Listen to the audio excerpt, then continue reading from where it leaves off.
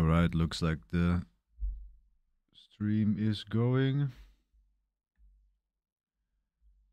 Really an experience with streaming, but it's showing that it's live, so we'll see what happens. So I'm going to start off with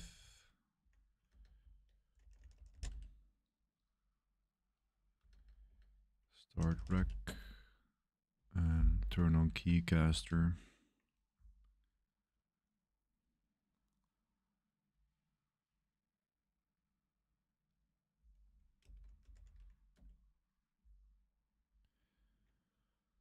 Okay, casting the keys. Clean up the terminal a bit.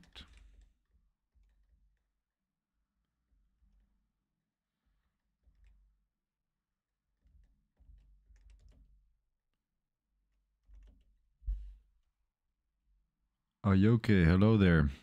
Already a viewer has tuned in. That's interesting. So I set up my directory here in my lab repo, lab Kubernetes CKS, so that you can find that on my GitHub too. Currently just contains a README file, but I'm actually gonna write a little file here, which I'll call stream.md,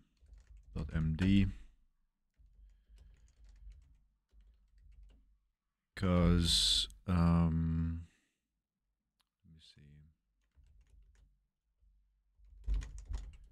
I plan to show this file for a little bit before I start streaming every time, because I'll be talking for a little bit now, but I'm basically planning on just streaming what I do and not necessarily being very interactive or talking a lot. Just showing you my process of taking notes, how I implement the Zettelkasten method, and if I feel like it, I will talk, and if I don't, I won't. So I should write a bit of a note that captures that I can show for the first minute of the stream, so people know what to expect.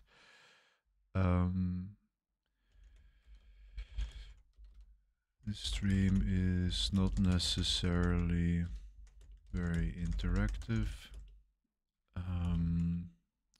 I need to focus on actually studying, which means I cannot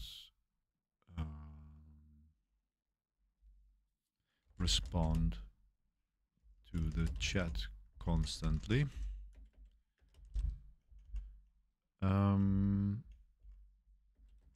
I will talk when I feel like it and when it will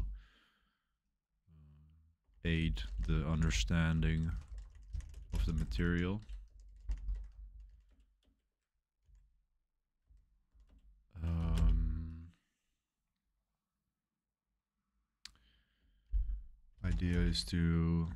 Intention is to show you my studying process and how I use the Zettelkasten method and my second brain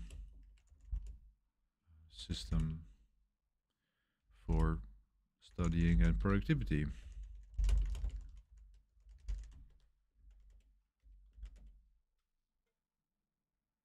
Let's see, the stream is not necessarily very interactive.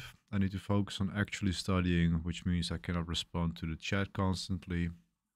Intention is to show my studying process and how I use the Zettelkasten method and my second brain system for studying and productivity. I'll talk when I feel like it and when it will aid the understanding of the material, but actually studying and focusing is the main priority. Okay, I think that's all I want to establish before I get going. Haven't done any study streams before, ever, so this is totally new. I have had the intention though, and one of the reasons I haven't done it yet is because courses are usually private, right? I'm on a Cloud Guru or Udemy, and you can't just start streaming that because then you are infringing on copyright. But the creator of Killer SH, he actually has a course on Udemy on the CKS, and he released it on YouTube. So this course I can actually just do live. So I thought it would be interesting to go through the course, write the notes, and do the work and show you how I do it. And yeah, maybe it's interesting, maybe it's not. If anything, it will be fun to document the journey on my channel. I've had the CKS course for a long time as a goal. Like over 6 months, I've had this as a goal, and now the moment is finally here. I feel like this is the right time to start because I might have some extra time during the coming weeks, and I'm just going to go for it.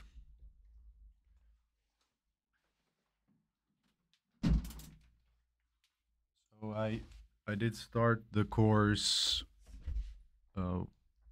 here and there. I watched the first hour, which is just basically introduction to Kubernetes. It wasn't that interesting, but good to refresh things. And now I came to a point where we're going to containers under the hood, going into kernel space and user space. And that's when I figured, okay, this is actually where I'm going to start taking some notes. And that's when I figured, okay, this is the time to start this stream if that's what I want to do. So all of the housekeeping and setup out of the way, I'm going to start my POMO timer for 50 minutes and I'm gonna get going.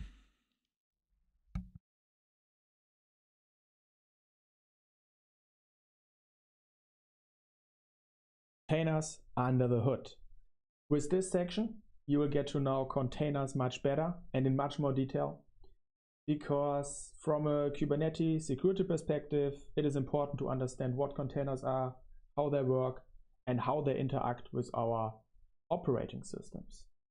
And for this, we will start with containers and images.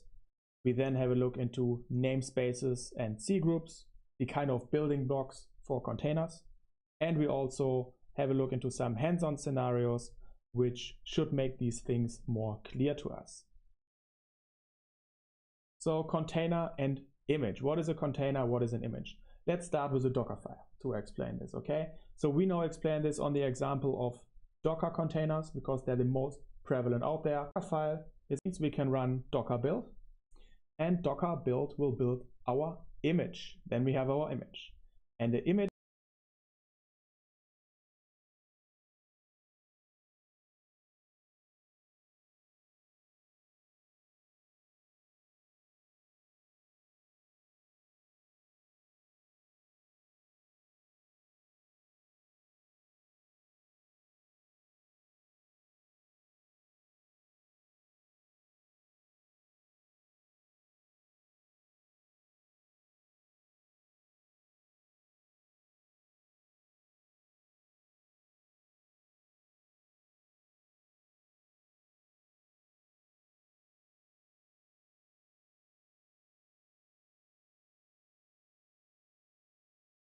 could be described as a multi-layer binary representation of state, which we described in our Docker file. From that image, we can then create a container. So using docker run, we actually create a container, and we could say that a container is a running instance of an image, and there can be multiple running instances of an image, so there can be multiple containers of the same image. Also very common, once we build our image, we actually push it into a container repository, and then whenever we would like to run it, we can actually docker pull that image and then docker run this image. So that's as the simple difference between Docker file, container image, and the actual container. So what is a container? Down here we see Docker or collection of one or include all to run. A process which runs on the Linux kernel with some restrictions because it cannot see everything. It is kind of at the broad architecture. And to understand this, let's have a look at the broad architecture. On the bottom, we have the hardware, and on top of the hardware sits the Linux kernel, and the Linux kernel actually provides a so-called syscall interface. These syscalls or system calls like getPID or reboot will then be provided to libraries like glibc or applications like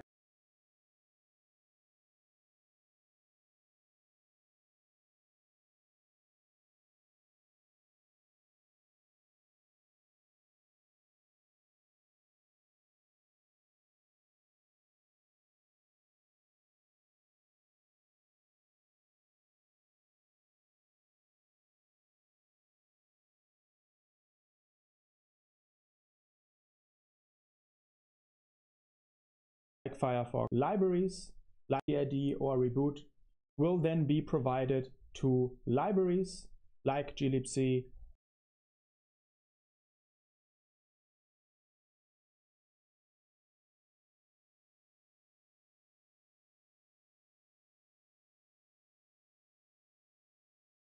or applications like Firefox or curl.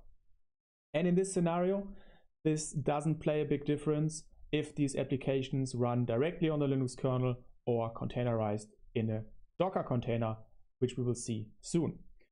So in the end, we have down here the kernel space, which includes the Linux kernel and the syscall interface, and then up here we have the user space where our libraries and applications run. And the syscall interface is then the possibility to communicate with the Linux kernel, right? And our the possibility to communicate with the Linux kernel, right?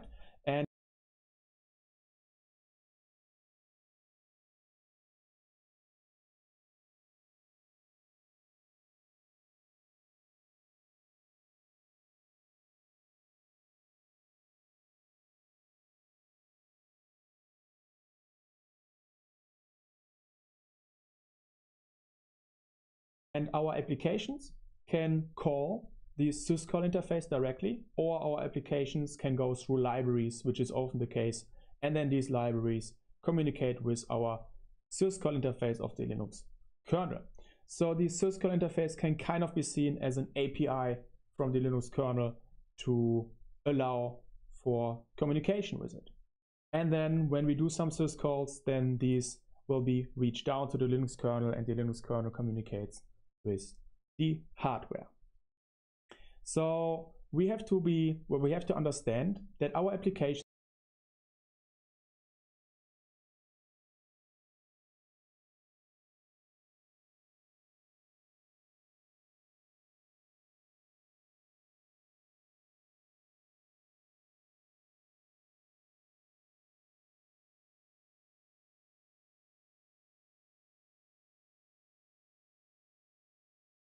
like Firefox, even if it's containerized like here, can perform direct syscalls to the syscall interface. Let's have a look at this in another view. We have the hardware on the bottom again. Here in yellow we have the Linux kernel, and let's say we have an app1 process, could be our Firefox process. It's the app1 process, and it is containerized. It runs as a Docker container, but this means that that process can still perform system calls against the host Linux kernel. And the very same thing could do another process, let's call it app2 process, which is running in a completely different Docker container.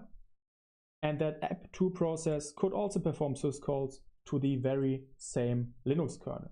So this is something important to understand, that if we schedule many containers on one operating system, like we do in Kubernetes, we have a worker node, and depending on how many free resources there are, we can schedule 10, 20, 100 pods with various containers on that node, which means they all run on the same Linux kernel, and they can all perform system calls to the same Linux kernel.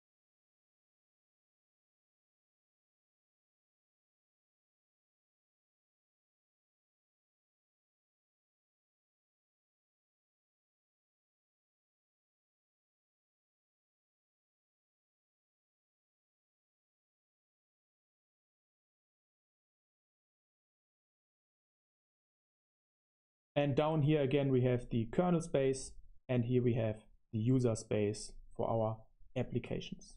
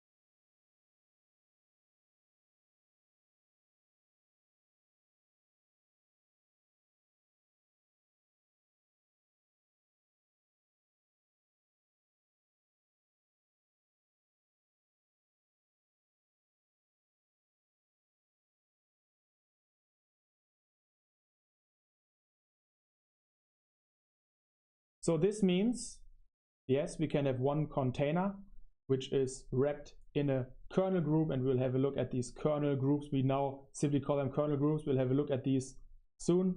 So we have our app1 process, we have our app2 process, we have our app3 process. And the thing from the security perspective is that if these all run on the same Linux kernel, and if these all can perform syscalls to the Linux kernel, then these all could also exploit some Linux kernel bugs, and there have been some in the future, and there probably are some right now, which means that it could be that there's not a too strong isolation between, for example, the app1 process and the app2 process if there is an exploit or some exploitable security issue in the kernel. But we will explore this as well further in the CKS training course. This is right now only as an overview of how containers work and how they run and how they interact with the operating system. So what's the difference then between a container and a virtual machine?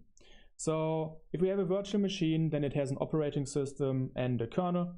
And on top of this, we actually simulate another operating system with another kernel, which means our application process, app process, actually runs on a different kernel and not on the host operating system kernel down here.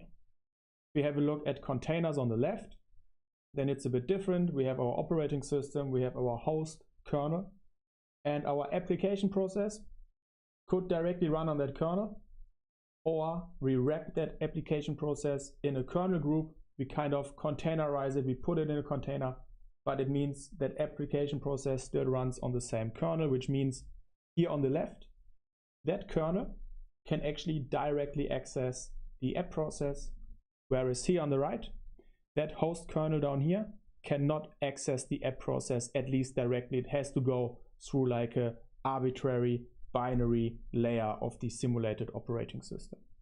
So that's as a simple difference between containers and virtual machines. And now let's have a look at Linux kernel namespaces. Namespaces isolate processes, and this is necessary because we want to create containers. Containers are simply processes on the same Linux kernel, but we want to isolate them, so we put them in namespaces. There is, for example, the PID namespace, and the PID namespace isolates processes from each other. One process cannot see others, and for example, process ID 10 can exist multiple times, once in every namespace. There's the mount namespace, which restricts access to mounts or root file system. There's the network namespace, which only allows access to certain network devices, firewall, routing rules, socket port numbers. So not able to see all traffic or contact all endpoints, so network isolation. And there's the user namespace, which means a different set of user IDs is used. And for example, user 0 root inside one namespace can be different from user 0 inside another namespace. And this also means that the host root user 0 is different than the user 0 inside a container because of namespaces. So if we talk about container isolation and how containers and Docker containers are built.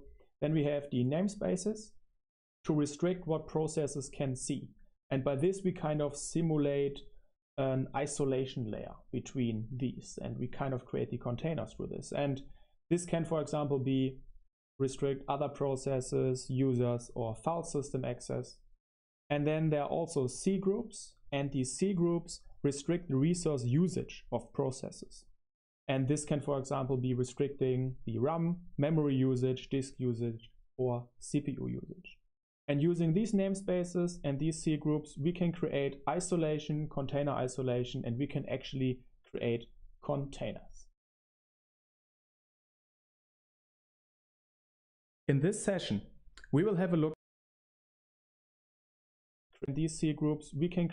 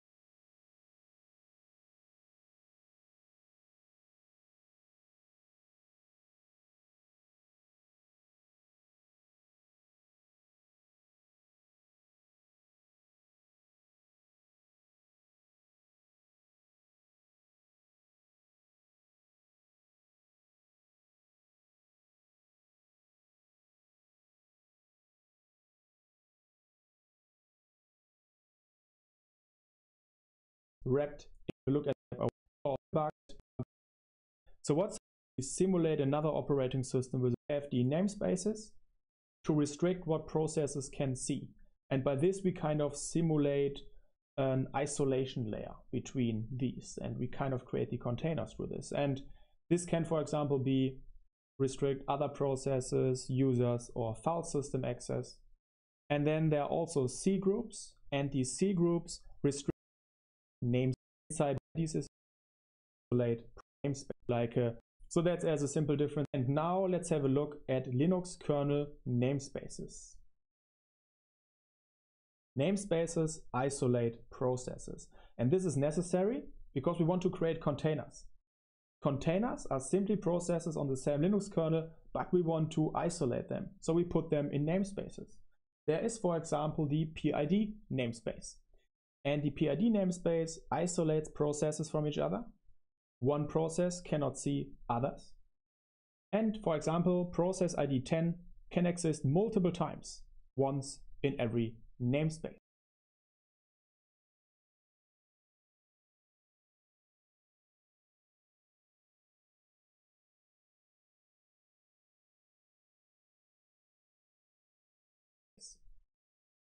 There's the mount namespace, which restricts access to mounts or root file system.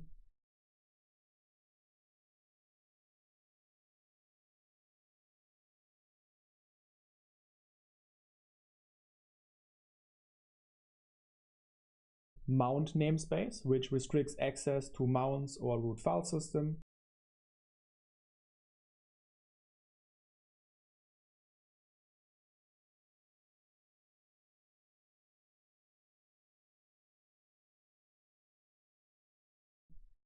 There's the network namespace, which only allows access to certain network devices, firewall, routing rules, socket port numbers.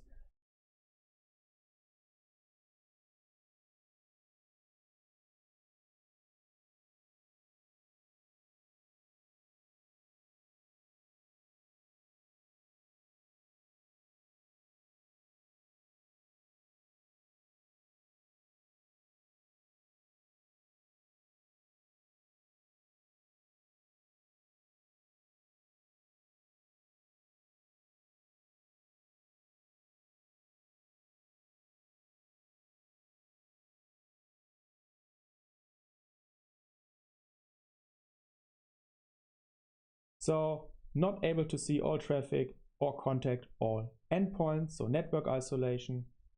And there's the user namespace, which means a different set of user IDs is used. And for example, user 0 root inside one namespace can be different from user 0 inside another namespace. And this also means that the host root user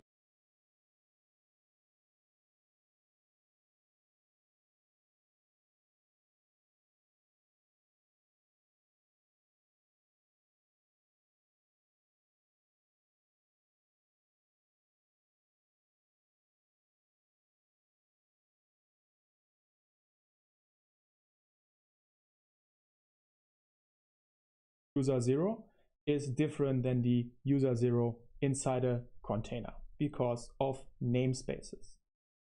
So if we talk about container isolation and how containers and Docker containers are built, then we have the namespaces to restrict what processes can see. And by this we kind of simulate an isolation layer between these, and we kind of create the containers through this. And this can, for example, be restrict other processes, users, or file system access. And then there are also C groups, and these C groups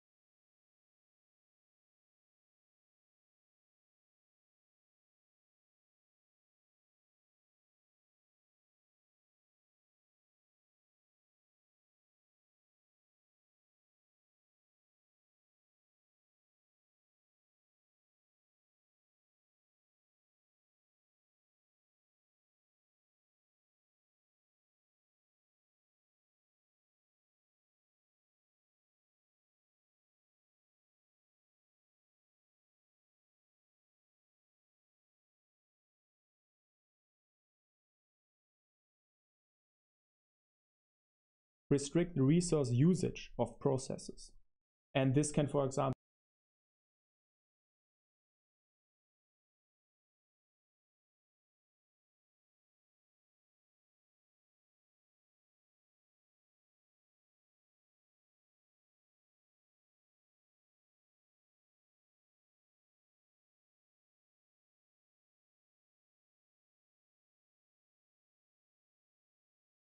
be restricting the RAM, memory usage, disk usage, or CPU usage.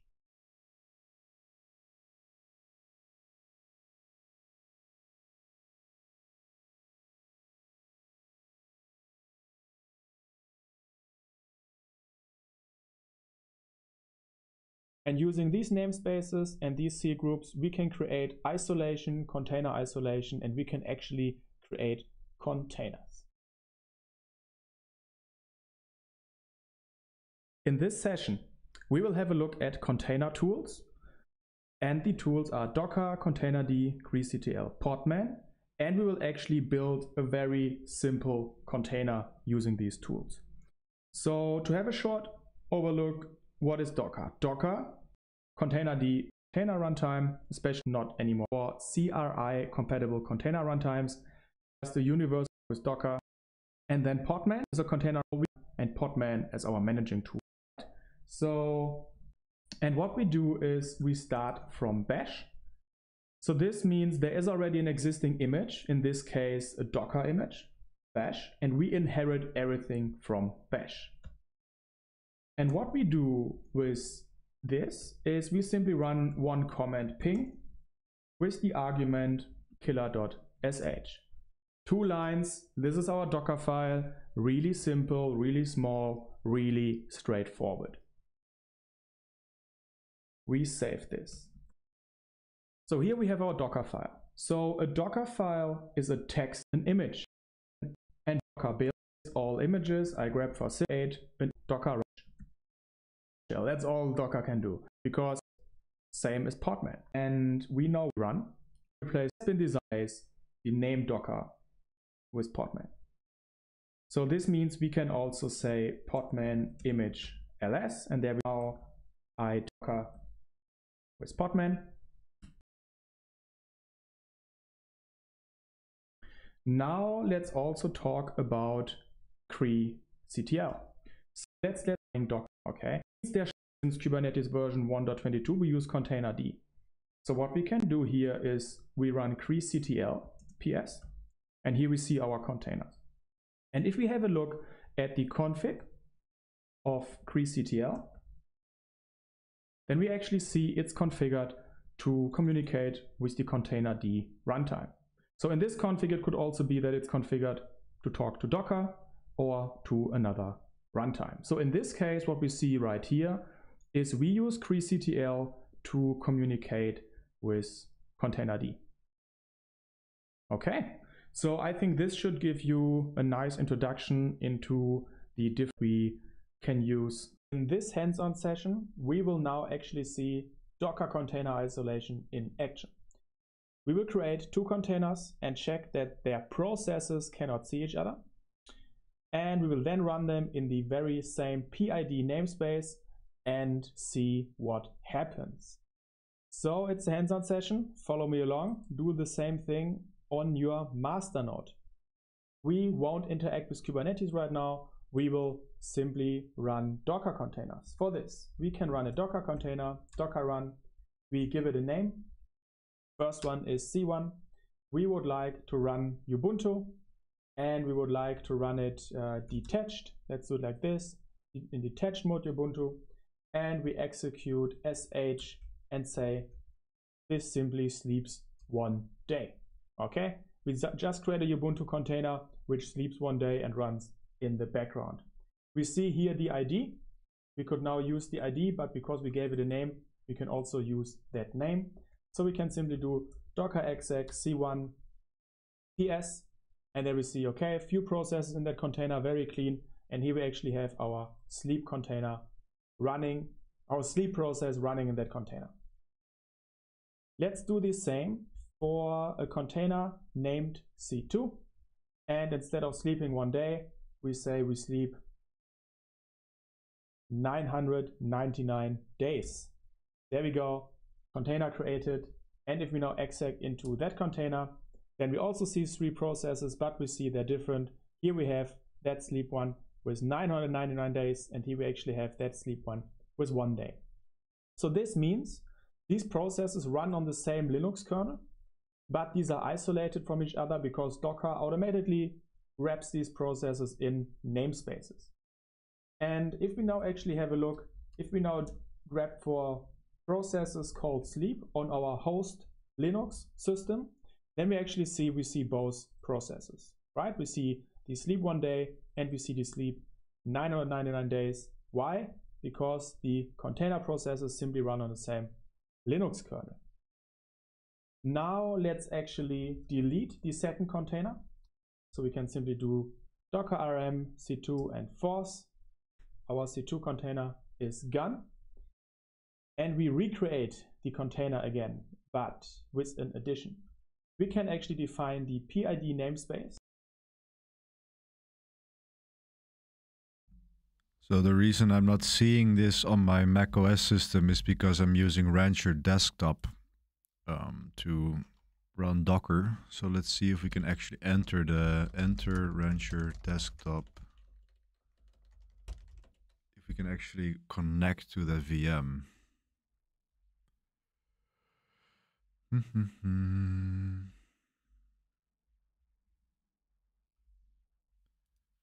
Can I actually enter that VM? Because Rancher Desktop, these are the containers I'm running, so you can see them here. But can I actually enter this VM somehow? Virtual machine. Hardware volumes.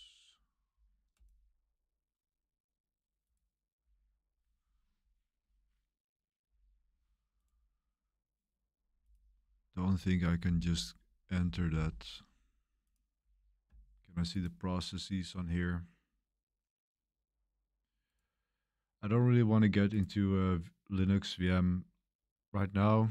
I just wanted to see this.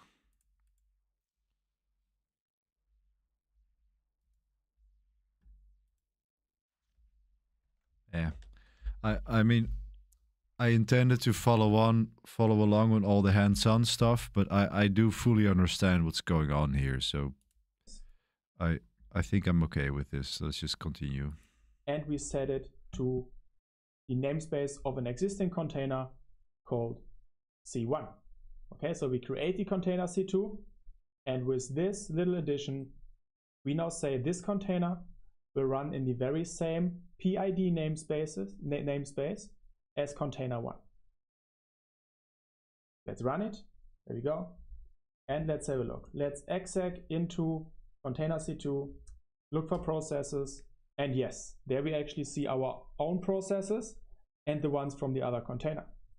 And if we now have a look at container run, we run the same command for container 1, then we actually see both containers are now in the same PID namespace and can see their same processes because of this.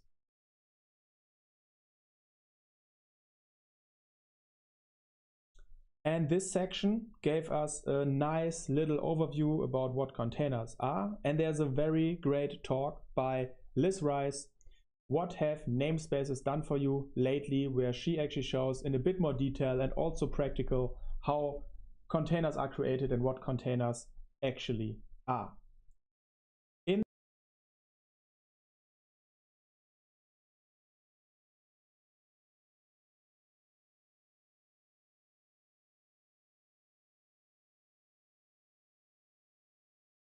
I currently work for a company called Aqua Security. In this section, we talked about containers in general. We made a comparison towards virtual machines. We talked about Linux kernel namespaces and C groups in the Linux kernel. And we actually saw these in action by creating Docker containers.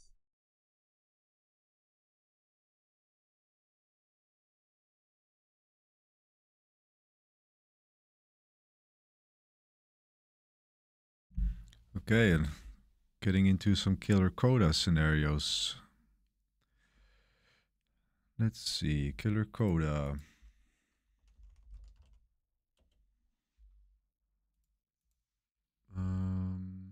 CKS certification.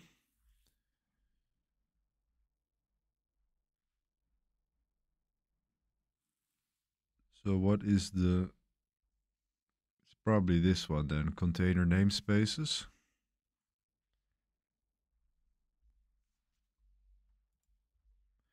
From the scenario list, see video description or killer SH CKS course environment. I think I had that open the other day. Here. Course environment. Scenarios. Yeah, container namespace is Docker, namespace is Podman. Okay. Let's check it out. Container namespace is Docker. Well, I had a big mouth and said that I understood what was going on, so now we're going to see if I actually do.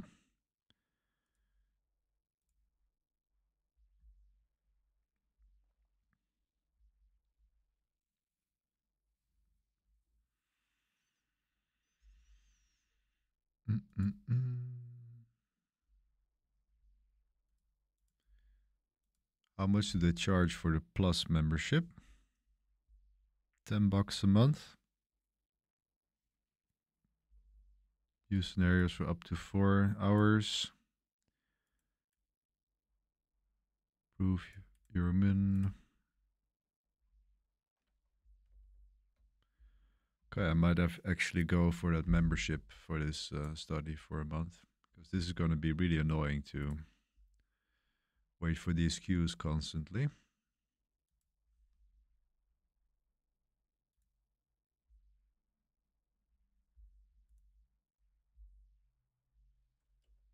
that at any point in time, you can reset your cluster. Anytime you like, you can delete your instances, recreate them, and create your cluster again. Because every new section in this course works with a fresh cluster. This doesn't mean that you have to work with a fresh cluster because every new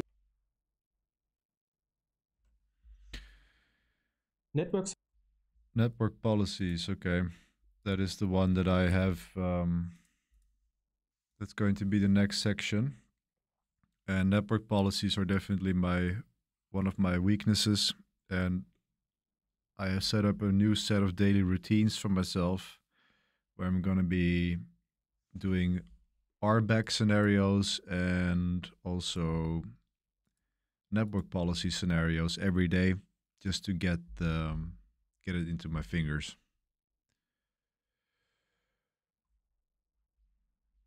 Here we go. Container namespaces Docker.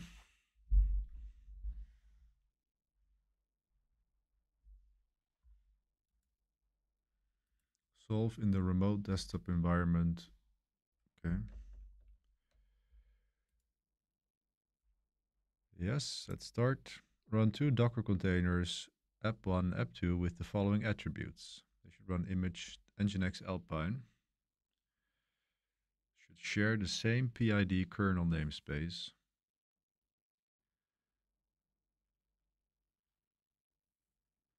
Then check which container sees which processes and makes sense of why. Okay. They should share the same PID kernel namespace. Well, that was exactly what he was doing here. C2. So first we will do Docker. It's the one that I was using here.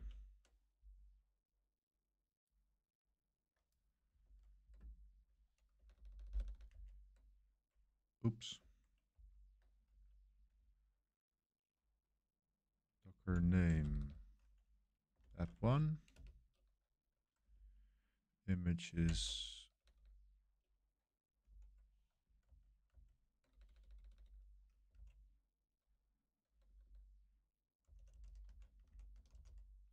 Alpine. And it was SHC.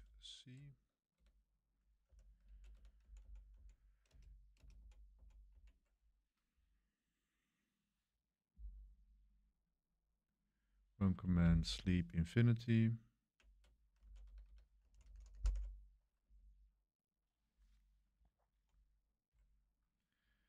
I should run in the background. That's what I do here with the -d. And they should share the same PID kernel namespace. So app1 can just run like this.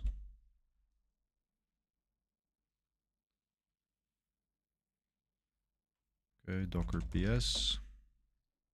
That's running. And now the second one is going to be app2. And then we're going to use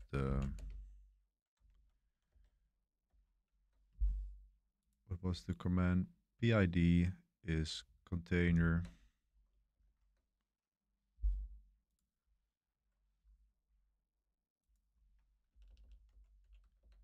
PID is container app1.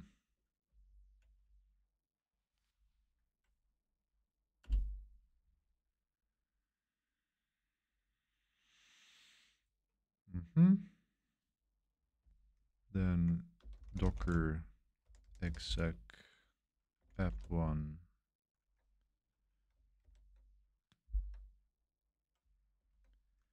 psaux. Oh, that's annoying. Sleep infinity. So in the Docker, the app1 container is now seeing both of them. And the app2 container can also see both of them. So it is mutual. It is mutual. I think I've solved it. Like they can see both sleep infinity. Yeah, I think I've solved it. Let's check it. Congratulations, you solved the challenge. Okay, nice. Then we're going back to the scenarios. And the next one was on Podman.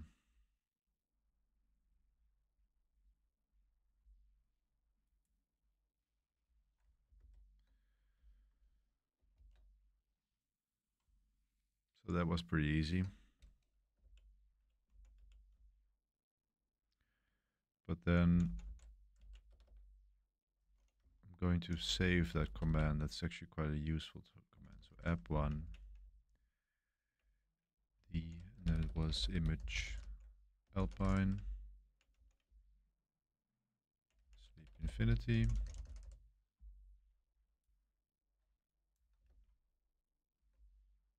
Oh, this one loaded a lot quicker. Okay, so I can just go straight forward. Run 2 podman containers, app1. Yeah, so it's basically the same, but here we're not using Docker, but we're using CRI CTL probably. Which Docker, which CRI CTL, podman.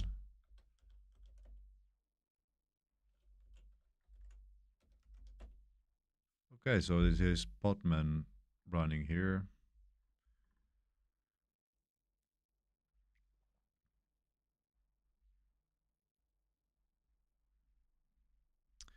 Ah, okay.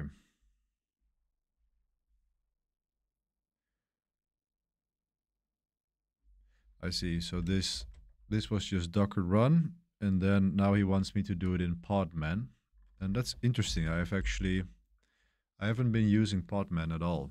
So run 2 Podman containers app1. So let's just check it out if it is exactly the same or not. Docker run. Oops, no. Podman run.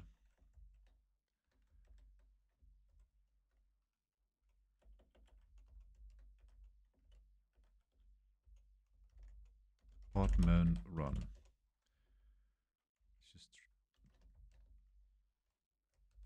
Just trying if it is actually the same command.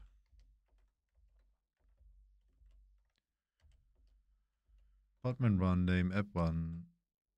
Yeah.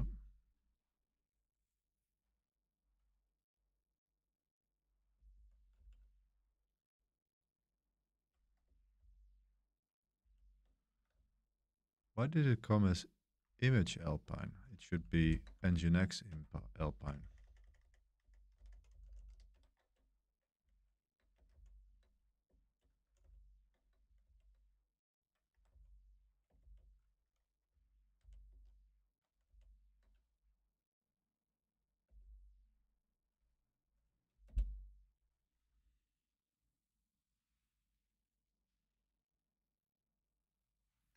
Okay, so podman ps, does that work? Yeah, that's just the same. Okay. Set-ovi. Podman run app2. PID is container app1. I think that was it.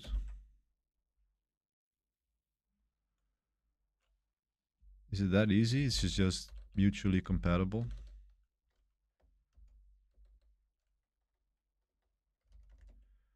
Podman exec app2 psaux. You can see it from there. And app1, I can see it from there too. So this should be the solution then. Let's check it. Congratulations, you solved the challenge. Well, that was easy.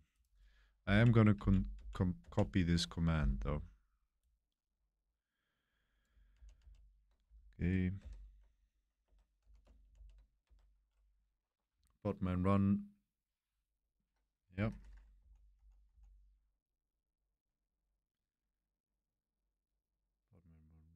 Yeah, so these are exactly the same. So what I've learned is actually going back to my CKS node that podman and docker commands are mutual, are exactly the same. At least as far as I've seen up until now.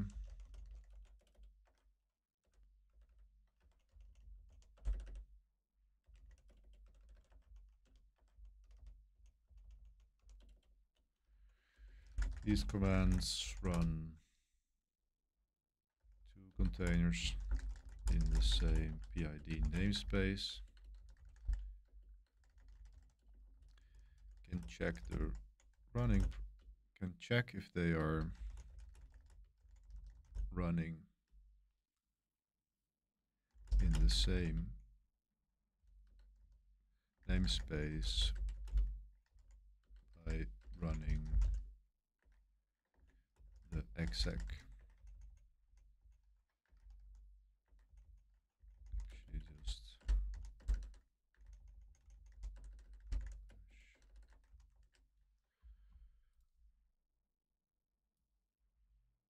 copy that whole thing.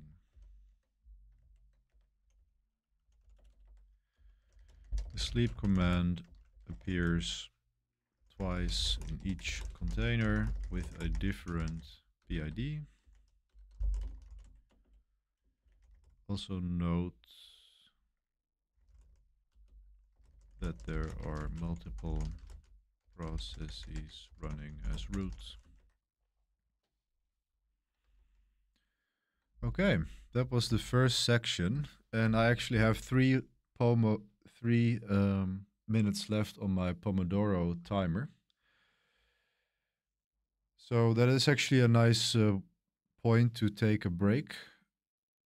I've now finished this section of the course. I've generated quite a couple of notes here. Container isolation, containerized applications. I learned that the Linux kernel also has namespaces for isolation. I only know namespaces in the Kubernetes context, so that was cool to learn that it's actually on the Linux level as well. And yeah, some good notes here already. And now I will take a 10-minute break. And I'm going to continue with network policies. And that is like network policies, I have them in my home lab. I know how they work, but to actually do them off the cuff on an exam like that will definitely need a lot more practice. So let's see, can I run some sort of nice countdown timer in terminal?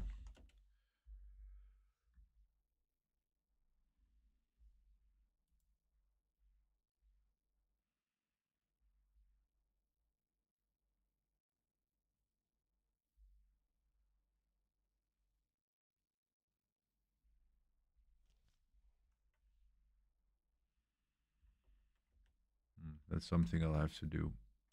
But I'll just do the Pomo start. I'll just do another Pomo. And if this reaches 240, I'll be back. Figlet on a break. Figlet will return when Pomo reaches 40.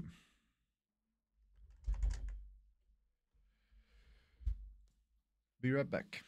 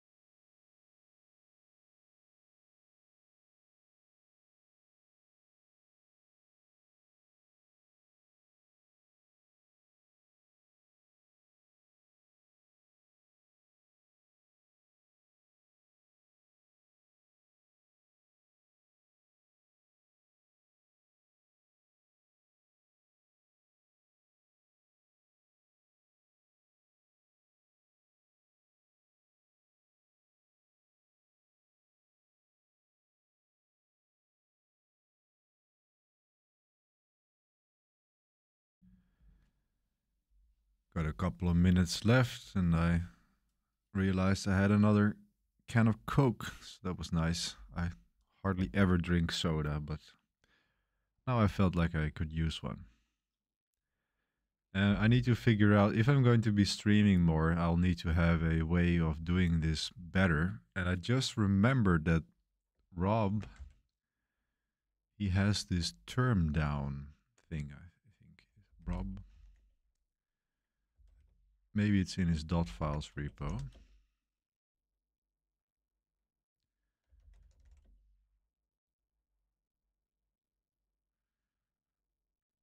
Term down.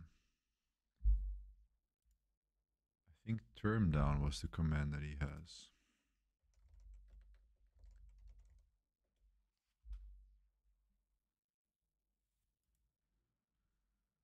Oh, it's not even his. Term down. Countdown timer and stopwatch in your terminal.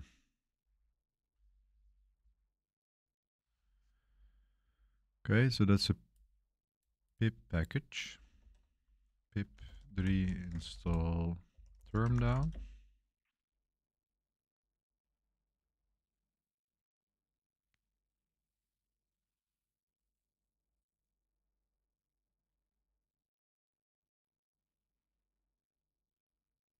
Okay, apparently I have a...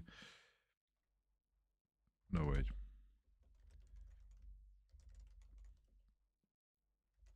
Brew install term down.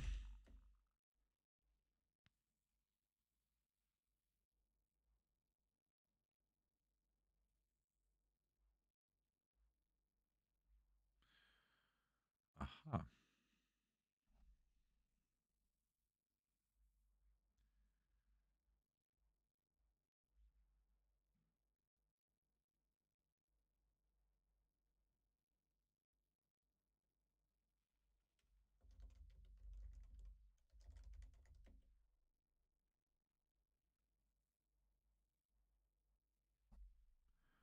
Wow, I don't have any Python pip install term down. I thought I had Python packages installed. That's interesting. So it will only run as a pip.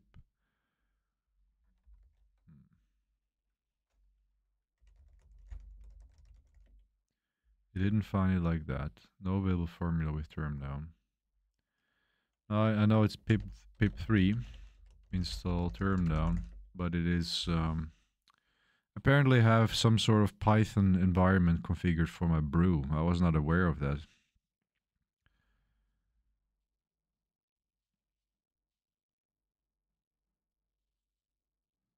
Yeah, this is probably not something that I should dive into right now. But is there a countdown timer in terminal? If I have a quick solution for that.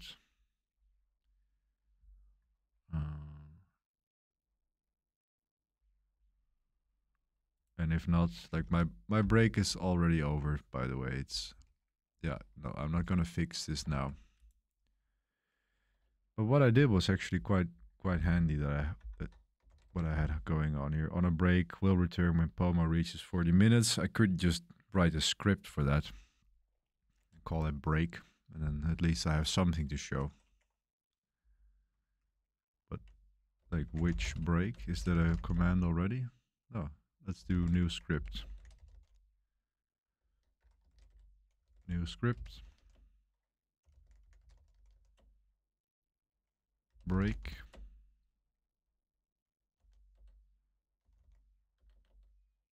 Does that do that here?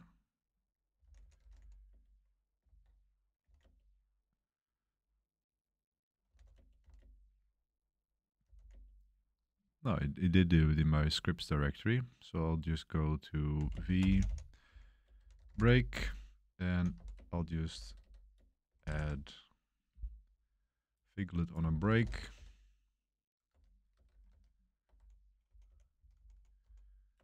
Pomo start, piglet on a break. Will return when Pomo reaches 40 minutes. This is a quick solution. For now, and then I'll do it later. So break. Break will, okay.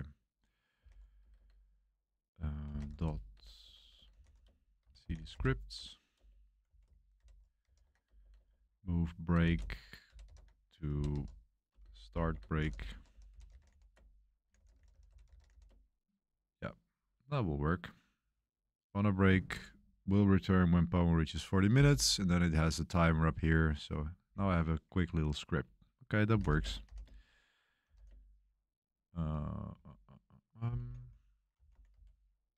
Feed add break script.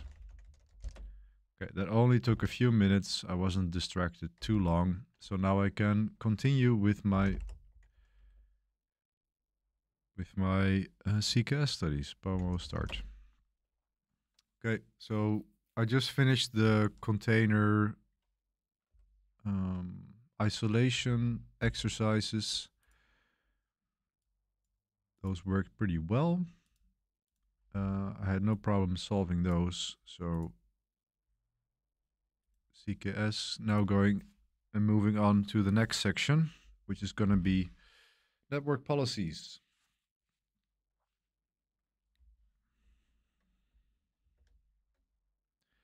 Hey Hervé, hey Ben Archer, nice to see you guys.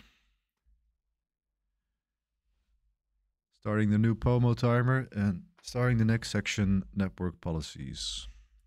And with this little addition, we now say this container say something very important, fresh network security policies.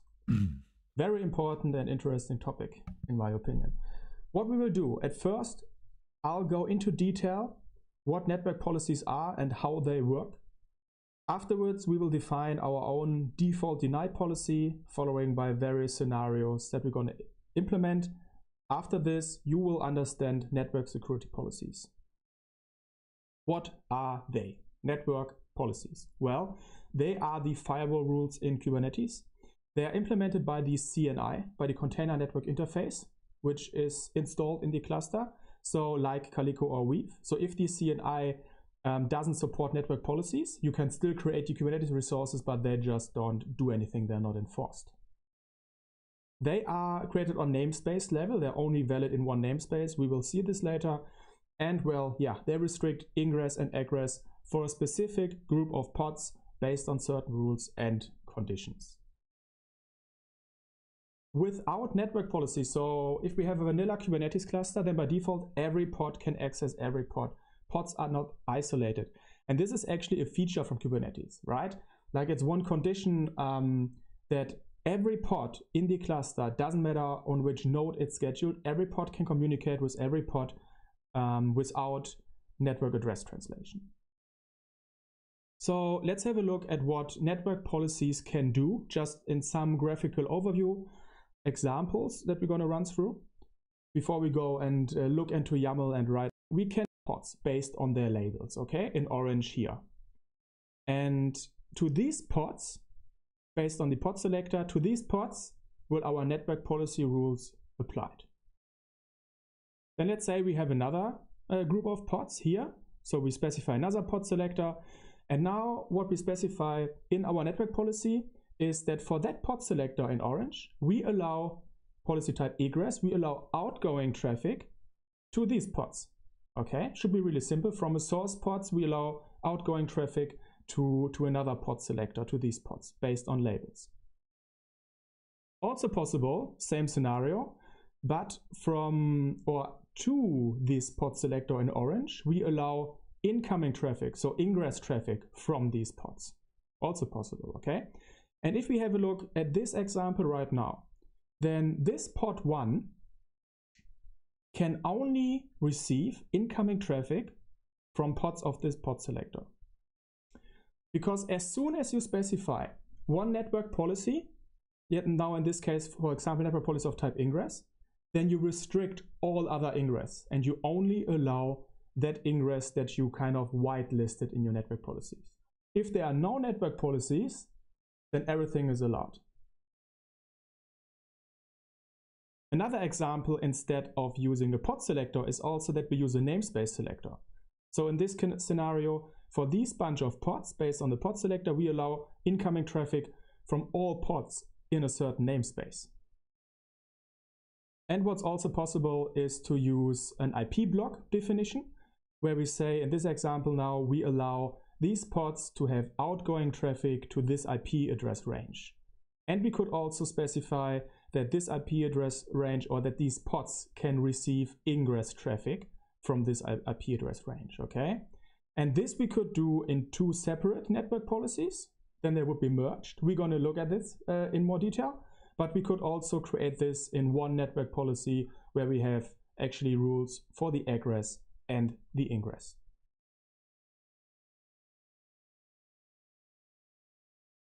In the section before, we had a look at network policies from like a top overview, and we saw what they're like capable of in theory. Now we're going to look at one extensive example of a network policy in YAML, and we dive into detail and explain every section so that you can create afterwards every kind of network policy that you kind of want. This network policy, we see kind network policy, is created in namespace default, and we have a pod selector for pods with the label ID frontend. Okay, so that means this network policy will be applied to pods with ID frontend in namespace default. Now we have another section here, policy types. Policy types can receive an array of entries ingress or egress, and in this case we only specify egress. This network policy that we see here right now is already a valid policy. Okay, we could create that policy right now. What does it do? It denies all outgoing traffic from pods with label ID frontend in namespace default. Okay, it denies all outgoing traffic because we said that this network policy is about outgoing traffic, and we didn't specify any rules to allow any traffic, which means that this policy right now simply doesn't allow any outgoing traffic. So it disallows any outgoing traffic. Now let's allow some traffic. Yeah, so that's where I always get it wrong, right? I have some network policies here. These are Cilium network policies, so they are a little bit different than the normal standard network policies that he's talking about. But just the fact that this is already a valid network policy, that is definitely something I am going to note down. So let's see. Going back to my CKS note here. And I'm debating whether I should have one network policy node or if I'm going to make different Zs out of this. But just go for network policies for now. Start writing some notes, but what I'm actually want to do is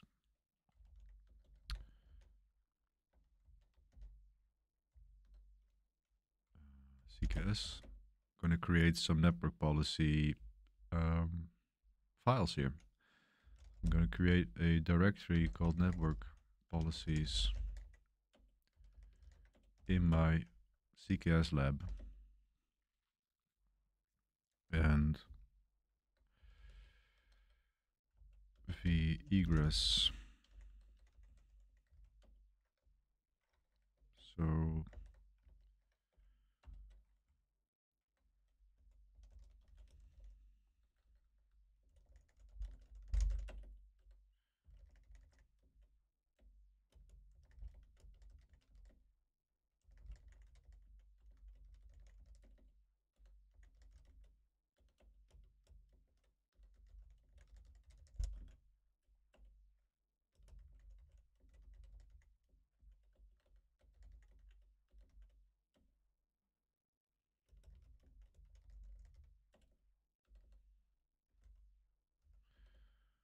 policy types egress.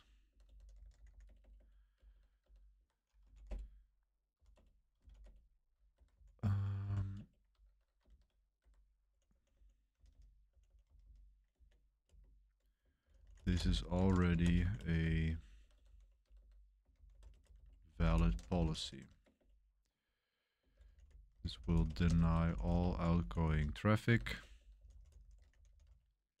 from pods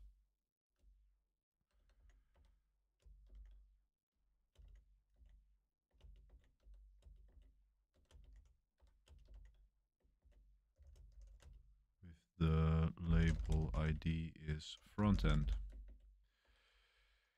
So that is something that I'll have to, like, I fully want to internalize this.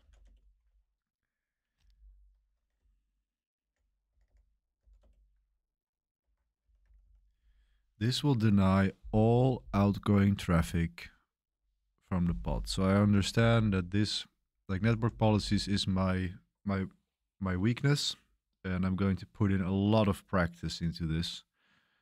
So I'm just going to really make sure I understand what is going on here. So what he was saying before, if you have no policies, then everything is allowed. But as soon as you apply some sort of policy, nothing is allowed except for what you define. That is actually something I should note down here. So by default, all pods can communicate with each other. That's something I knew. And I also kind of knew that if no policies, if you apply one policy, only that policy is allowed. Is that what he said?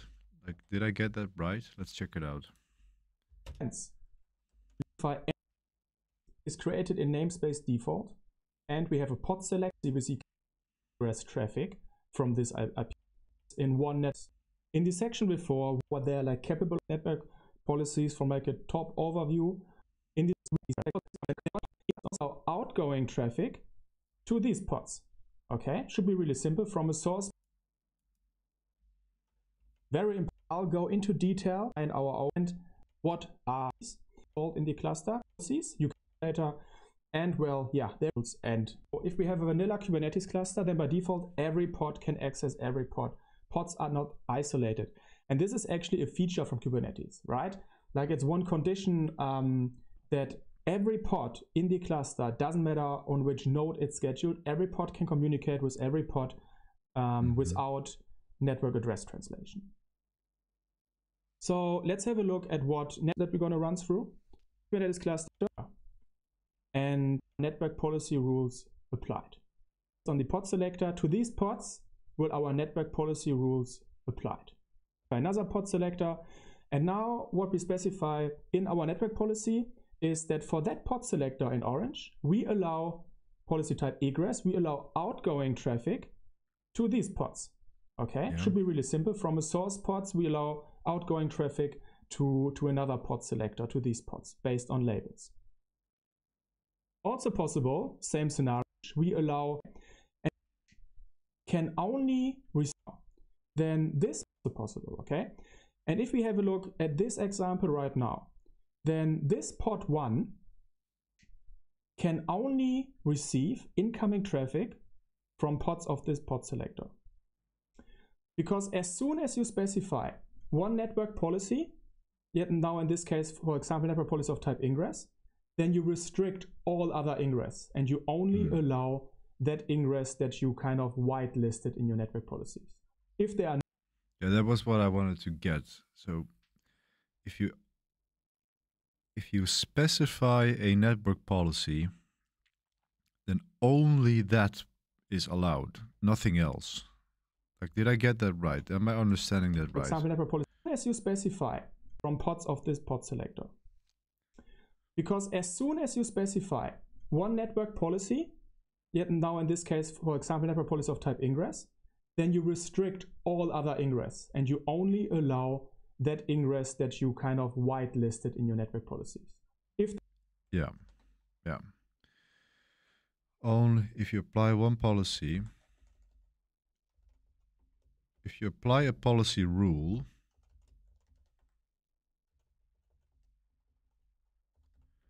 only that traffic is allowed. So that's why if I just say policy egress here,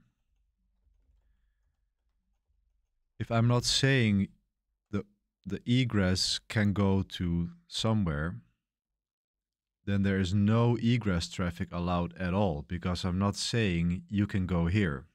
I'm just saying the policy type is egress, and I'm not specifying any rules. That's why it is.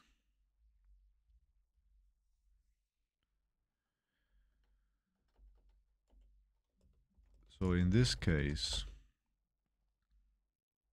because no egress rules traffic is allowed, is defined. Yeah. Because no egress rule is defined, no egress traffic is allowed either. So that's why it is. Yeah. I think I fully grasp it now, this particular one. I think I fully grasp why this is a valid policy. I select these pods. I'm just saying egress, and I'm not defining any rules for the egress. And therefore, if I don't specify you can do this, then nothing can be done. Okay.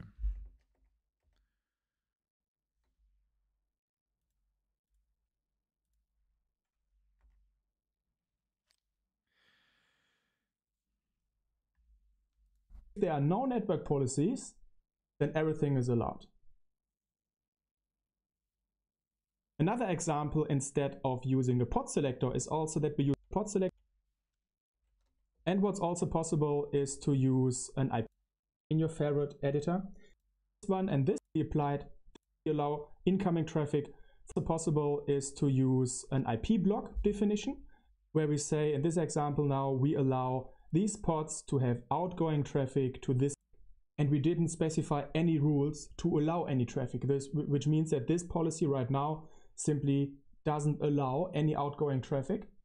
So it prevents, it disallows any outgoing traffic.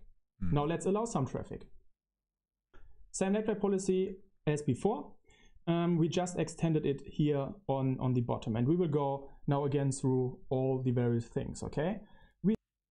Just to test myself, here I realize, here I see policy type is egress, and by creating the egress block, this is where you actually define the rules. So I'm saying you're allowed to go have outbound traffic, egress traffic to this namespace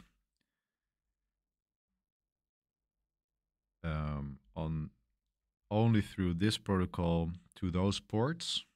So you can only go to this namespace, this port, and you can only connect to pods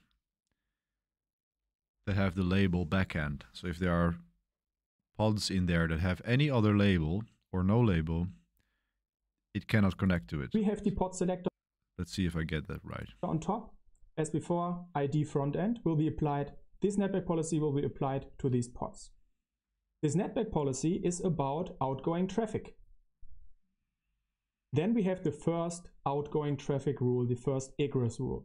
And this rule can be read as allow outgoing traffic to namespace with label ID NS1 and port 80. Okay? This array entry here, we see one here, we see one here. This means as one rule. So this is the second rule down here, the second egress rule. This in blue is the first egress rule. So the first egress rule has two entries. The first entry is the to : and the second entry is the ports : and these two will be connected end. Okay, so we have an egress rule. We allow egress traffic if the namespace towards the traffic goes has the label ID NS1 and the port is 80 on TCP. Now let's have a look at the second rule in purple down here. We allow egress to pods with label ID backend in the same namespace. Why in the same namespace? Because we didn't specify a namespace selector here. Then the same namespace will be taken where the. Aha! I was wrong. I thought these would. I didn't see when I was doing this explanation. I didn't see that it was actually 2 rules. But now I realize that this rule defines you can go outside of the namespace to here or to these pods in the same namespace. Yeah.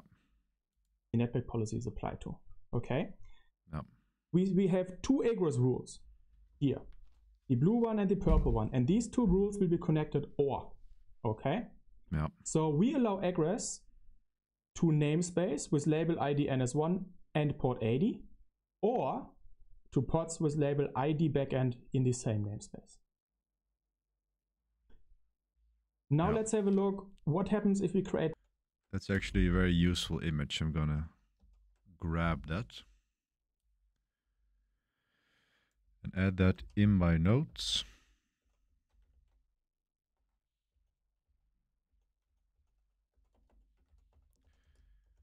In this image, they are 2 separate rules because they are 2 arrays or 2 arrays.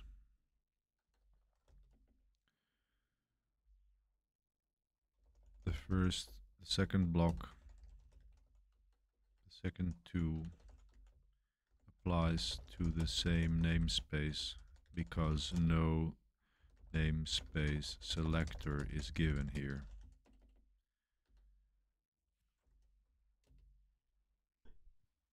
Now let's have a look what happens if we create multiple network policies, because it's possible to have multiple network policies for the same pods, for the same pod selector. What happens then? If a pod has more than 1 network policy, well, then they will be simply merged. The union of all network policies is applied to that pod and the order doesn't matter. We have a look at it now. That's interesting. Multiple network policies.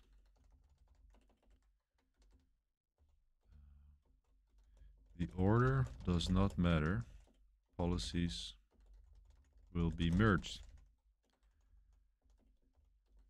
If you have multiple network policies targeting the same pods. Now, what that actually means. Again, we have the same network policy that we took apart before already. We see we have our 2 rules, our 2 egress rules down here. Now, this network policy, example 2a, only contains the first egress rule like here, okay? And now we create another network policy, example 2b, which down here only contains the egress rule, the second egress rule from down here, okay? And what you have to understand is that this rule, that this network policy example is the same as example to example 2a plus example 2b merged. Because if we would create only this one and this one, only the 2 on the right, then they have the same pod selector for the same pods, which means the egress rules, which are array entries, will simply be merged, so appended, and it would result in this exactly same network policy here on the left.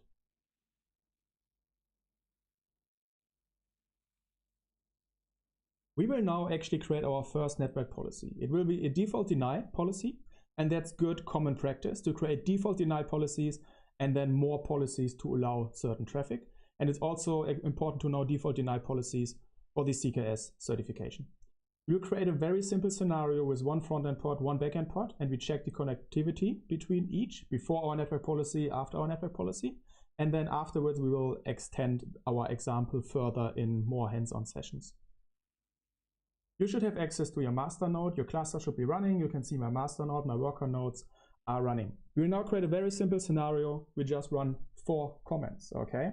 We simply create a front-end pod, krun front-end, image, our beloved Nginx. And the same for backend, krun backend, image. Let's see, I'm gonna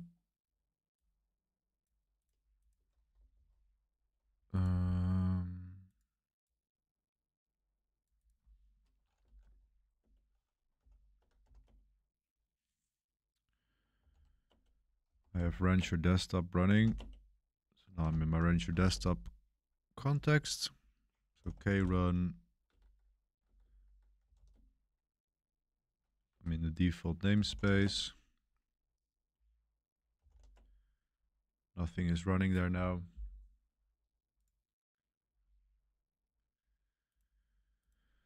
Okay, krun front end image is Nginx. And then the other one will be backend, I suppose.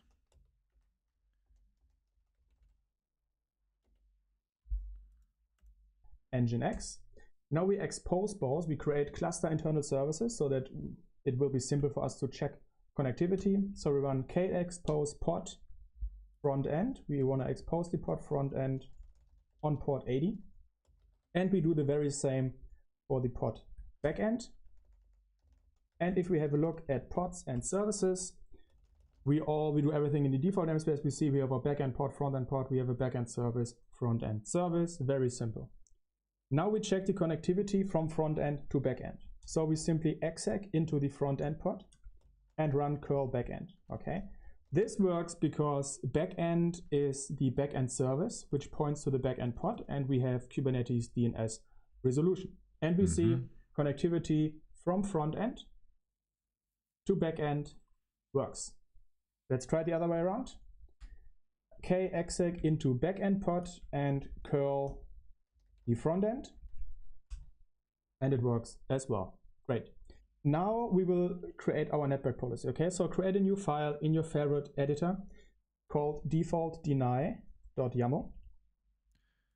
I actually have no idea if Rancher Desktop has network policies enabled, so that's going to be interesting to figure out as well. Because on a cluster without a network policy engine, such as or engine, or what's it called, Calico or Cilium, is it an engine? I don't know. But you need to have that on your cluster. If not, policies won't work. You can create them. It will accept them just fine. But you need to have Calico installed for them to be functional. But let's continue. Default-deny.yaml. All right. And we head to the Kubernetes documentation and steal examples. Simply search for network policy. And we can simply look for the first example. There's another section for default deny actually also here, but we will simply work with an example and create it into a default deny policy. So simply copy the example code. We will have a pod selector. We will have the policy types. We don't need the whole example. Well, I can just use the other one I had then.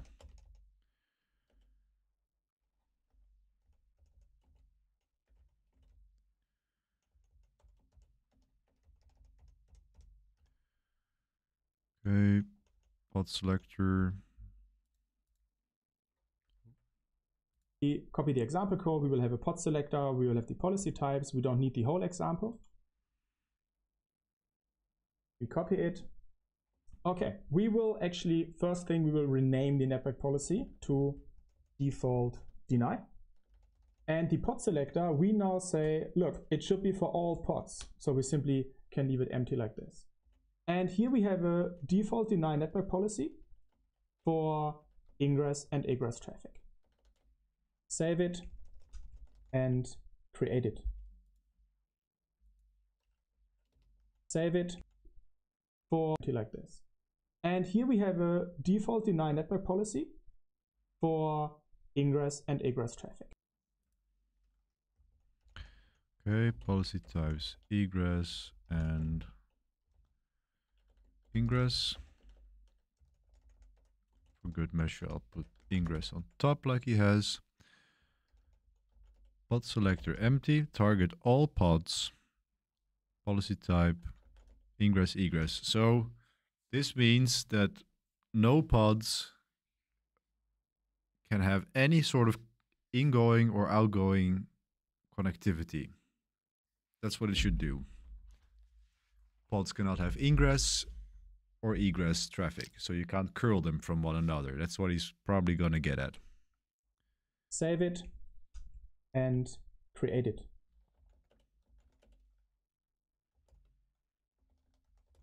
Okay, great. Now we can run the first exec command again from front end to back end. And we see doesn't look that good anymore. And we run the other exec command from back end to front end. Okay, so kind network policy running into an API error, so something went wrong.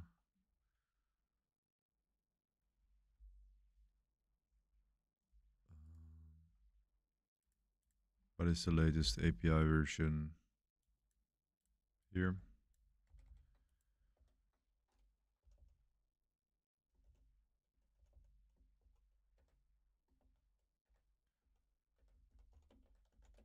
Here we go. Let's apply that then.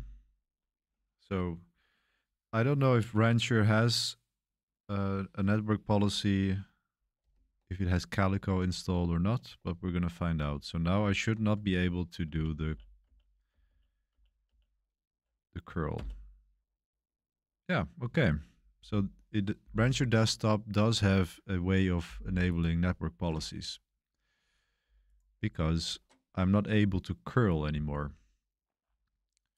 So move this to 1. So just again to show, okay, delete pod Misha. I have 2 pods, front end and back end.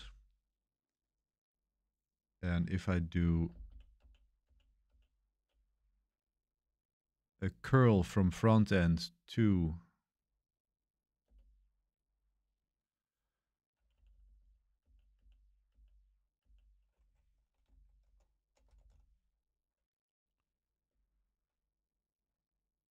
is it really curl backend? And we see, yeah, it's just that curl backend. So if I delete, okay, delete network policies, default deny, and if I do the curl again, now it does work. So I curl from the front end pod to back end, it works. If I now apply my default deny.yaml and do the same curl, it won't work. Could not resolve host backend. Okay, so we know that Rancher Desktop enables network policies, and I fully understand my default deny policy here. Like I understand this. I select all the pods, and these I know because I'm saying ingress egress, but I'm not having any 2 rules down here. It means that you won't allow any traffic. it doesn't work anymore. Okay, network policies work. Our default deny policy works great. And we set up this example, and in the next hands-on sessions, we will then specifically allow certain traffic. We will continue with our example, and we will now allow front-end pods to connect to back-end pods. This means we will create one network policy to allow outgoing traffic from front-end and one network policy to allow incoming traffic from front-end to back-end. And we do it based on pod selectors. If you like, feel free to go ahead, pause the video, try it yourself. Otherwise, follow me along and see how I will try to implement it. Okay, on my master node, we still have the default deny network policy. it's still applied in the cluster. We will now create a second policy called frontend.yaml, or the file called frontend.yaml, and I'll head to the Kubernetes documentation and I will steal that whole example that we see here and I'll adjust it to our needs. Okay, here we are. Let's start from the very top. I will change the name to frontend. The pod selector, so the network policy will be applied to pods with label run frontend. Because we created the pods with kubectl run, they automatically get the labels run. That policy, let's have a look. That policy will be from frontend to backend. So from frontend, we will allow egress, outgoing traffic to backend. Which means I will delete the egress here. And we need the pod selector. So what I will actually do, I will delete the egress section here. I will change this to egress. We will allow, so we allow egress. We will now create our first egress rule 2. And then we have already the pod selector here that we can steal. Great. So we'll allow egress to run backend. Okay, it's called front end. So we'll allow egress. Okay, that's pretty straightforward. Then pod selector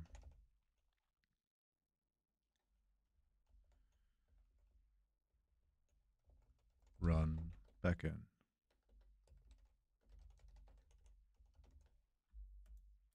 To run backend. Okay, it's called front end. It will be applied to pods with run front end and will allow outgoing traffic to pods with backend. All right. Let's create the front end network policy. Ingress. Okay, it's called egress. There we go. We still have our exec comments here. So what I try now, kexec, I connect from front end curl backend. Okay. And we see it doesn't work. Why doesn't it work? Well, we can think right now that it doesn't work because the backend pods still don't allow incoming traffic from frontend pods because our default deny policy still applies. Yep. What we can do now is we will create another policy backend. And for this, we can simply copy frontend to backend because they will be very similar. And in the backend policy, I will change the name. I'll change it to backend. This policy will now be applied to backend pods. For the backend pods, we allow incoming traffic, so ingress. And we will create one ingress rule coming from pods with the label frontend. Okay. Let's have a look if we can create this one without any. That's frontend. So we define an ingress rule where we say from frontend. Like I understand this. We are saying all of the backend pods will get an ingress rule which states that traffic from front-end pods are allowed. Okay. Let's have a look if we can create this one without any issues. Yes. Let's have a look if we can now connect from front end to back end. And we see it still doesn't work. Okay. The thing now is that if we want our front end pod to connect to the back end service, then we need DNS resolution, cluster internal DNS resolution. But our default deny policy right now even denies DNS traffic on port 53. Yeah. So what we can do now is actually we have a look at all pods and their IP addresses, and we connect via IP address. Okay. Here we can see we have our backend pod. It has the label run backend. Frontend pod has the label run frontend. Okay. Now what we do is we exec into frontend pod and we do a curl, not on the name, but towards the IP address of the backend pod. And we see it works. Just a short update. If you actually would like to allow DNS resolution, for example, between frontend and backend pods, you could extend your default denied policy where you would allow some egress to the ports 53 TCP and pods like towards the. Okay, well, let's just try that first. KGP. So it takes the IP of the backend pod, which is this. So now if you curl this, now it will work. Yeah. And then to allow DNS, we'll have to. And we see it works. Just a short update. If you actually would like to allow DNS resolution, for example, between frontend and backend pods, you could extend your default denied policy where you would allow some egress to the ports 53 TCP and 53 UDP. The link to an example of this is also in the resources section of this video. Okay, and we also can try it the other way around. We will try to connect to the front end pod with the IP. So let's try that. Now I've added this to my default deny.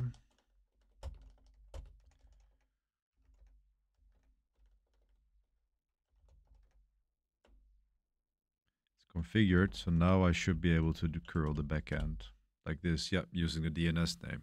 All right. That works. And now, can I go from backend to frontend? No, it won't work because I haven't allowed any egress rules for, or ingress rules for that. From the backend pod, and it doesn't work, right? Because we only allowed one way. We only allowed outgoing traffic from frontend and incoming traffic into backend from frontend.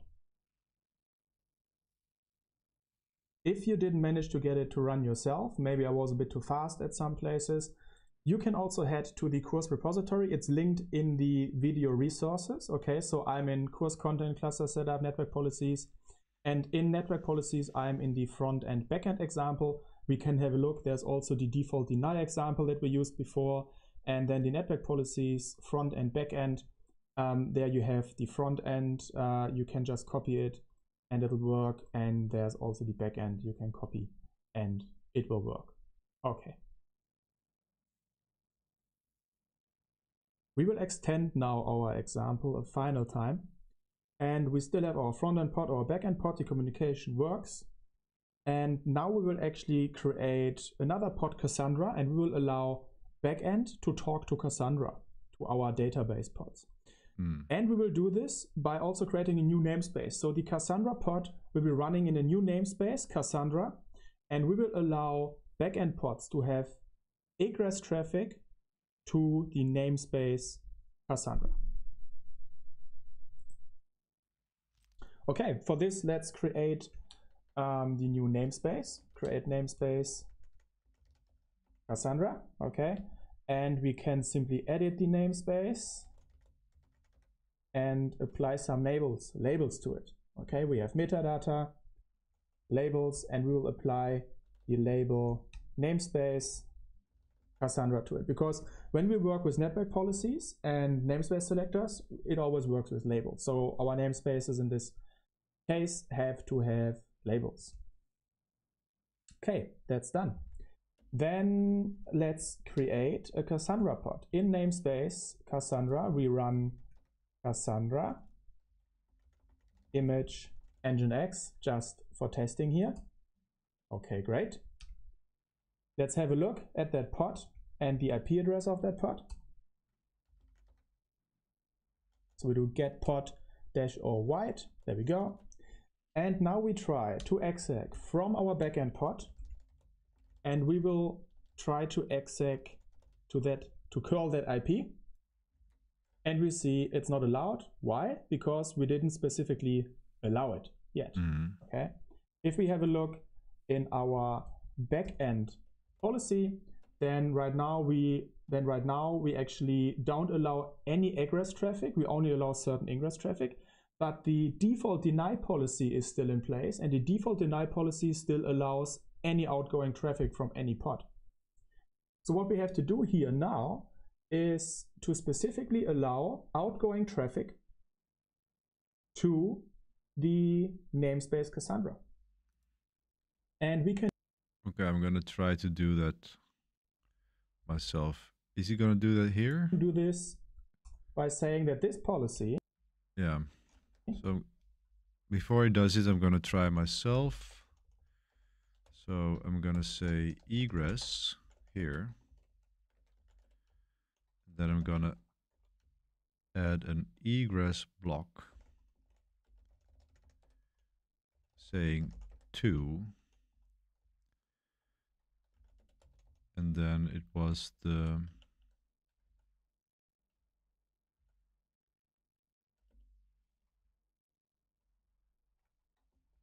where did I have that namespace?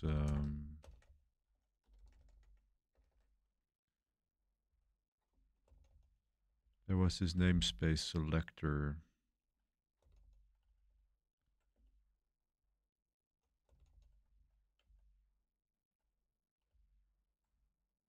I thought we had an example with namespace selector already. Apparently I don't.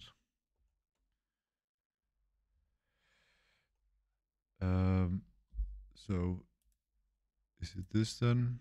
Namespace selector. 2 namespace selector match labels ns Cassandra, because that's what he just showed.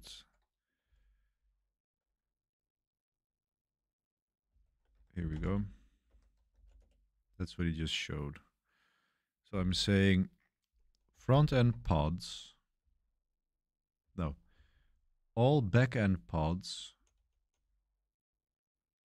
can get incoming traffic from front-end pods, and they may go out to pods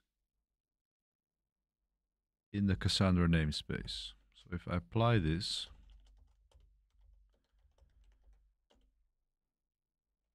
now if I do the curl again, now it works. I'm curling the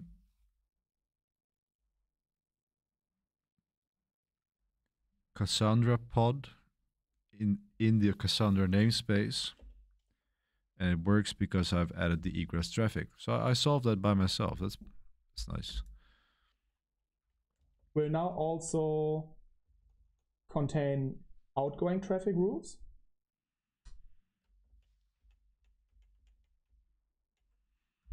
And I copy the selector Cassandra. So we allow 2 namespaces which have the namespace label ns. Have the name. Yeah, that's exactly what I did. Let's apply our changes. Seems to be configured. And let's try to run our curl command again. And there we go. It works. Okay. So now we actually allowed the backend to connect to Cassandra. We can go now even further and also implement a default deny policy in the namespace Cassandra, because we know that's good practice, right? So what we do is we copy our default deny to default deny Cassandra, or not default deny, default is the namespace, so we call it Cassandra deny. And what I change is the name. I call it here Cassandra deny.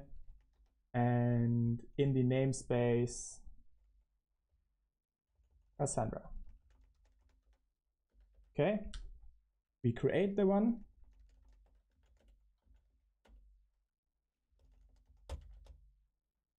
And we try to connect from our backend port to Cassandra again, and we see it doesn't work. We now have to explicitly. Okay, that's interesting. So Cassandra deny, I made a typo there, Cassandra. And I'm almost coming up to my break, but I just want to test if, yeah, so if I apply this now, apply f Cassandra default deny, now my curl should not work anymore. Nope, it doesn't work. Okay, so I did that correctly. But my break is now done, or it is now break time. This is my second POMO. I definitely have another POMO in me, so I'm gonna take a break and I'm gonna continue after that. So let me see if I move this. Now I have my snazzy little script that should, if I work, if I do start break. There we go. On a break, we'll return when POMO reaches 40 minutes. So I'll answer some chat questions when I get back from my break, and now I'll just take 10 minutes. See you later.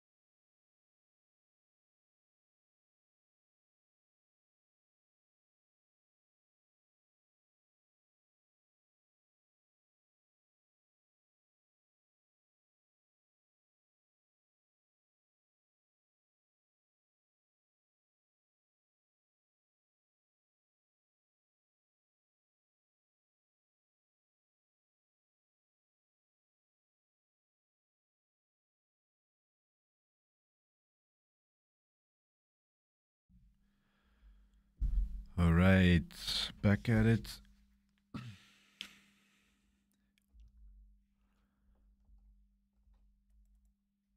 Was a little bit longer than expected, but I had some delicious avocado tomato toast. I needed to have some food to keep the brain fueled. Start the new Pomo timer and take a couple of questions. What resource are you studying from? If you just search on YouTube CKS course, there is like an 11-hour course. Yeah, 11-hour course that was published 2 months ago. It was actually a paid Udemy course, but the guy decided to publish it for free. He's actually the creator of Killer SH and Killer Coda, so I think he's just financially independent at this point, to say the least. All of those people taking the CKA exams, so really cool what he has built and what he has done. Really inspiring. So I'm gonna do it one more Pomo, 50 minutes of network policies, and then it will be 3 hours of studying this fine Sunday. So without further ado, I'm going to continue.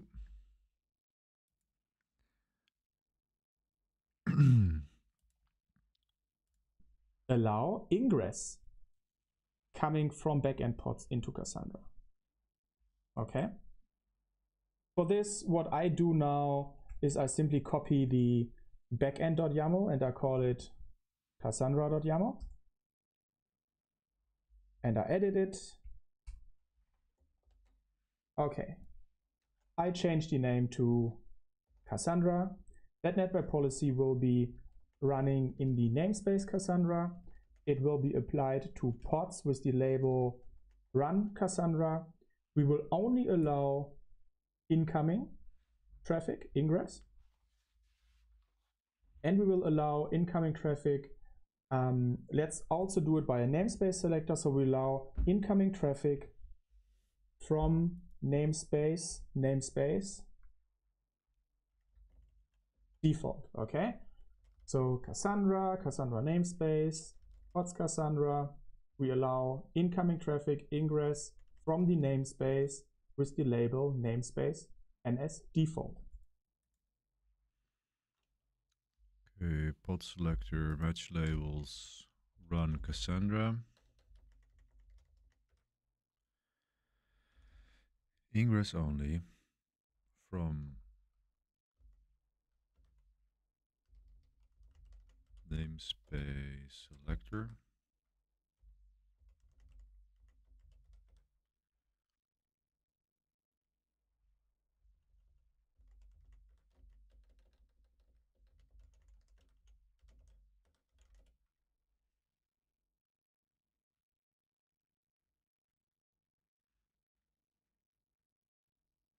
Yeah, so all pods which have the label run Cassandra are allowed to receive traffic from the default namespace. That's what we're saying here. Let's create it. Let's run our exec command again, and yeah, it didn't work yet. Why? Well, our default namespace doesn't have the label yet. So I'll edit the default namespace and okay. So testing a curl. No, that doesn't work.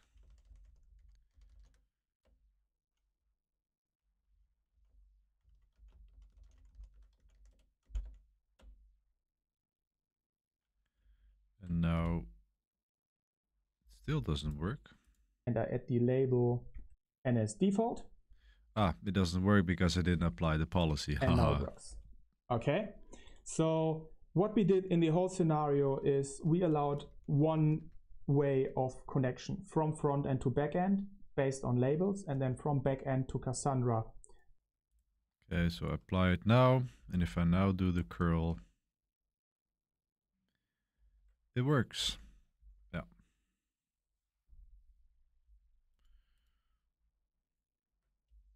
Based on namespace labels. So the first one on pod labels, the second one on namespace labels. I think that's very a good base right now for network policies. But if you like to extend the scenario a little bit more, you could restrict it a bit more. Right now, the backend can connect to Cassandra just based on the namespace label. You could also restrict it on pods, right? You could add an additional pod restriction that the connections from backend to Cassandra will only be allowed on port 80, where the Nginx is running by default in our scenario. And also for this example that we just did, you can also find the solution in our GitHub repository example. Okay, let's try that then. And also extend this to restrict backend Cassandra based on additional pod label and additional port. So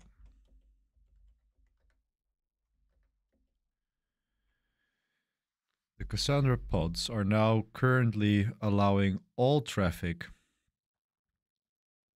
from the namespace, but we also just want to say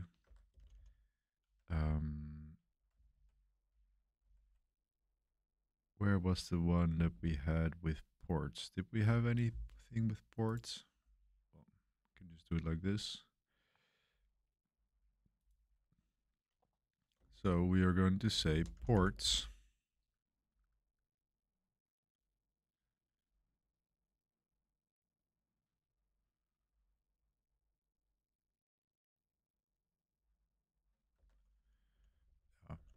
so it's like this. It's not an array. We say ports. We are only going to allow port 80 and protocol. Well, did he say anything about protocol? No, right? Well, we'll just try port 80 protocol TCP.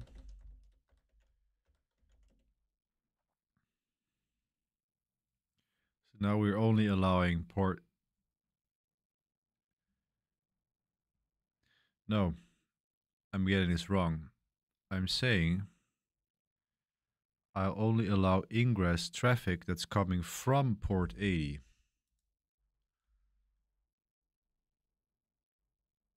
So is that what he means? Only be allowed on port. Also restricted on pods, right? You could add an additional pod restriction that the connections from backend to Cassandra will only be allowed on port 80, where the Nginx is running by default in our scenario. On the namespace label, you could also restrict it on pods, right? You could add an additional pod restriction that the connections from backend to Cassandra. Connections from backend to Cassandra.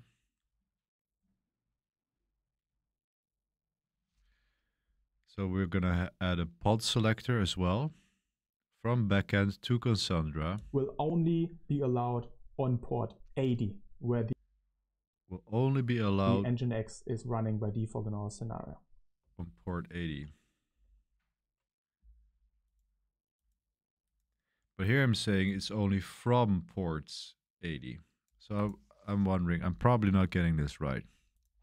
But anyway, let's try to add the pod selector.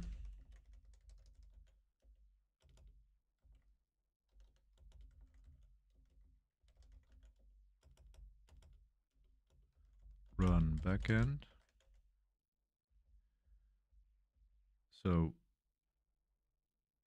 we're only allowing pods from the default namespace with the backend label to port 80.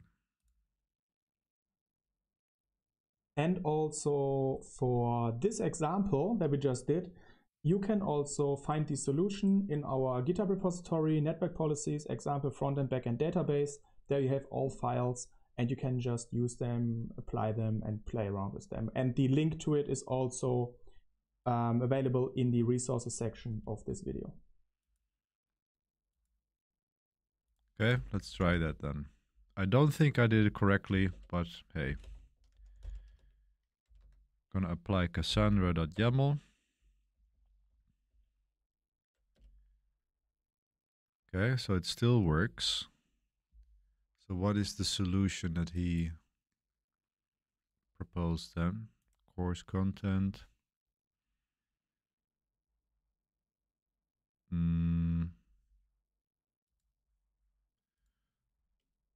What was the path?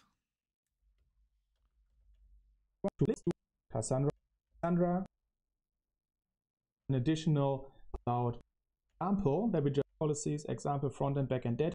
Cluster setup, network policies.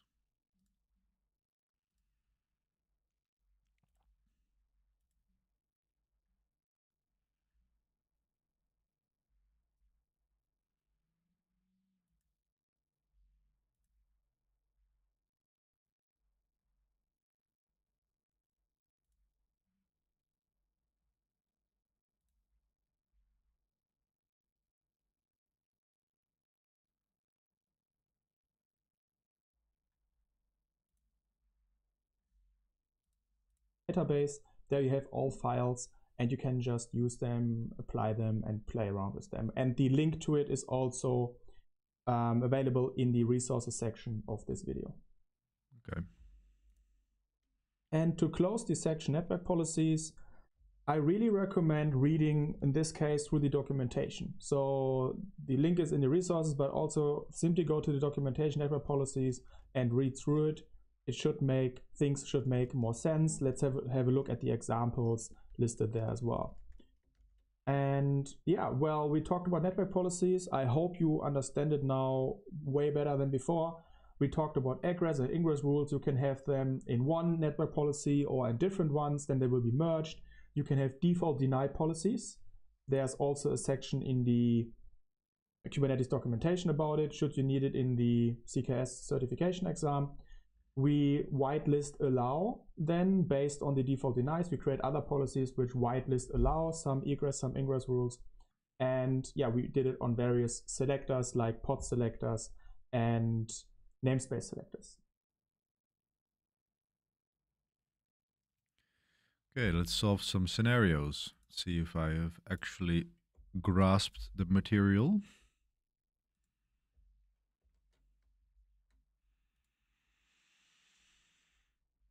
Oops.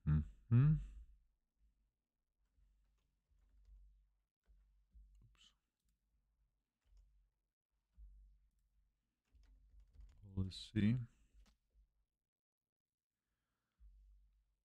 Network policy. Namespace selector. There are only 3.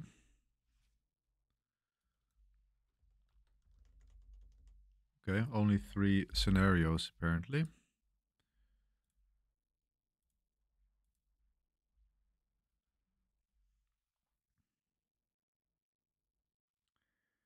Network policy, create default deny. Start. There are existing pods in namespace app. We need a new default deny network policy named deny out for all outgoing traffic from namespace app. It should still allow DNS traffic on port 53, TCP and UDP.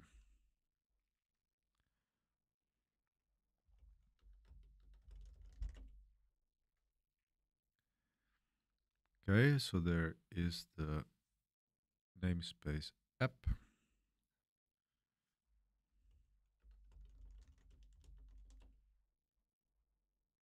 There are 2 pods there.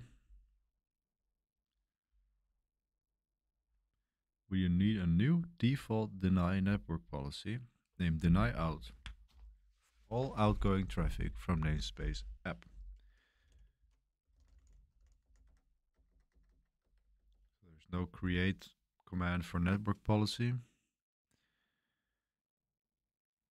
So then I'll have to train myself to quickly find that on the docs. But that's okay. I can just try it like this. Vim deny out.yaml.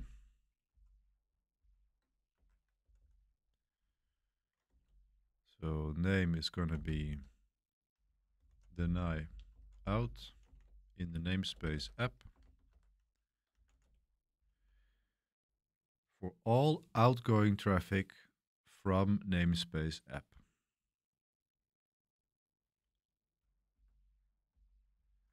So the pod selector is then this, because we are going to select all of the pods.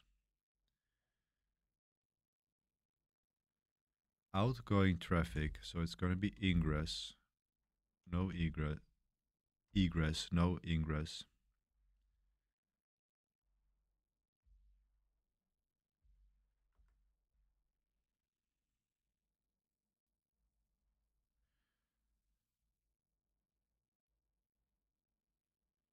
And then, so then it's just ports, TCP port 53 and UDP. We need a new default deny network policy named deny out for all outgoing traffic from namespace app.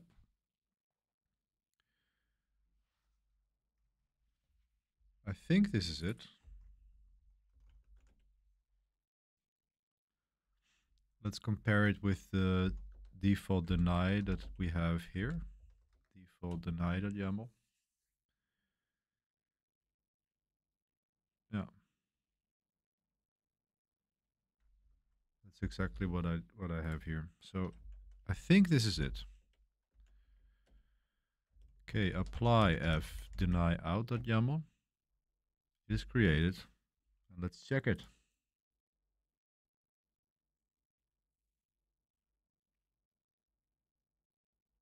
Yes, I solved it. All right. Let's go back and check out the solution. Pod selector. Yeah, it's exactly what I did.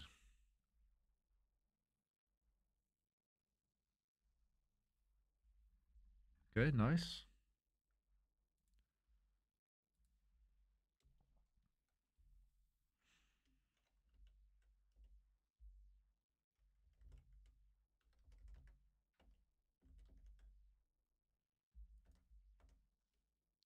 It will be fun to keep as well.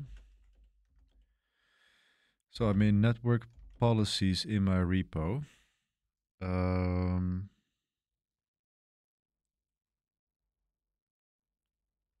Make their course content. Move all to course content. Make a new directory called miscellaneous. Deny out.yaml. Just saving this one for future reference. Okay, so that's the first challenge solved. Back to the CKS scenarios and the network policies. Metadata protection. Let's check out that one.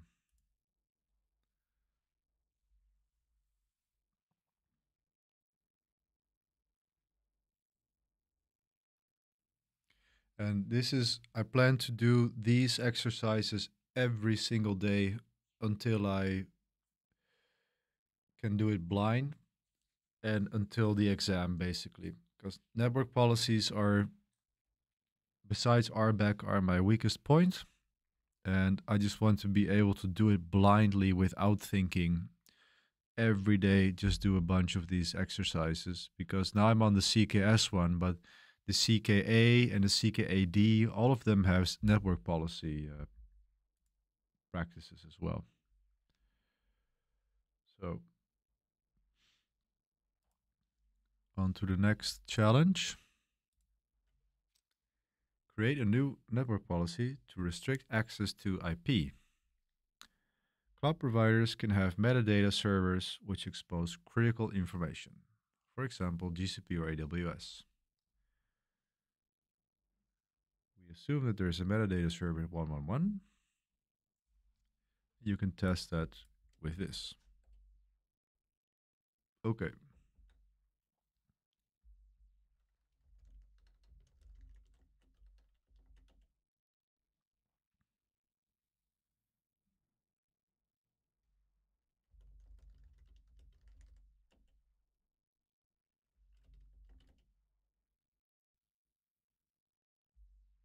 Mhm. Create a network policy named metadata server in namespace default, which restricts all egress traffic to that IP. Should only affect pods with label trust is nope.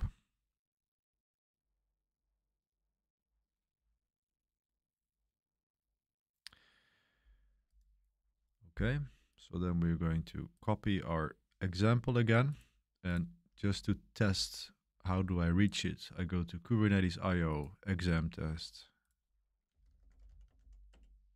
I'm going to search for network policy. Here I am, and here is the policy.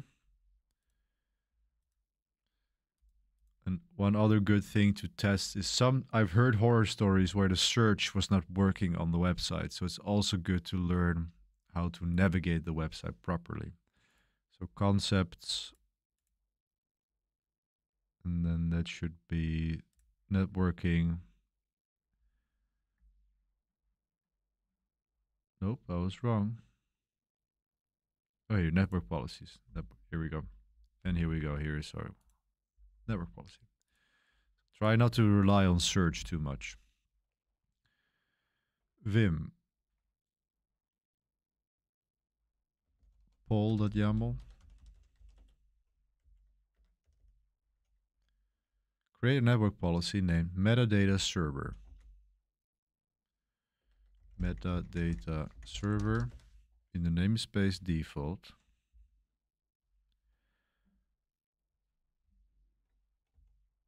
It's going to be an egress type.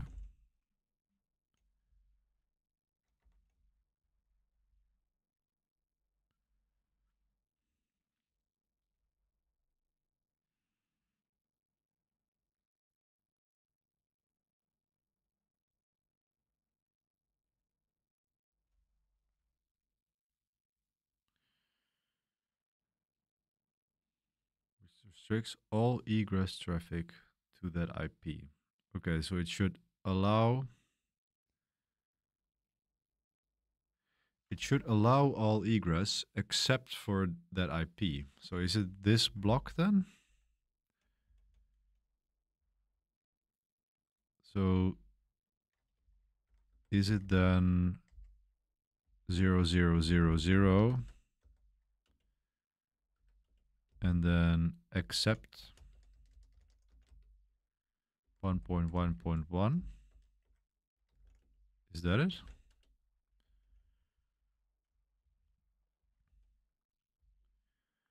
Should only affect pods with label trust is nope.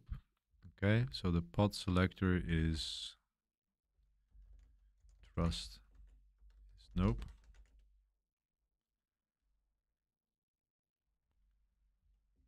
There's not going to be any ingress rules. No ports are mentioned, I think.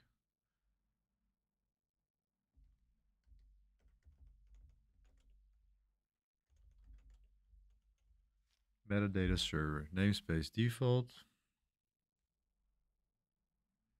which restricts all egress traffic to that IP, to 111.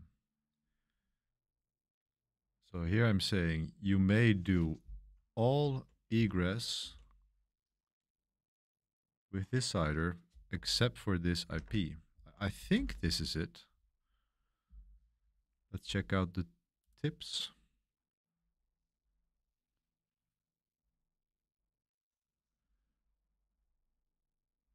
There are existing pods with labels we can use for testing. Okay.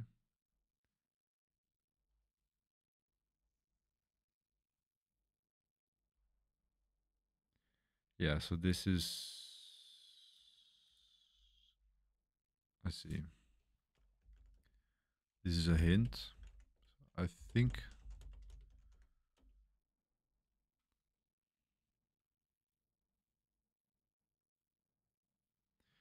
Okay, so my poll.yaml is not completely right. It has to be in this.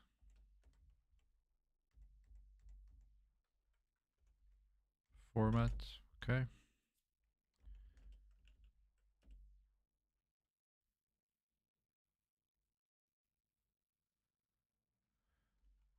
It's not a valid CIDR, of course. This needs to be a /32. It is created.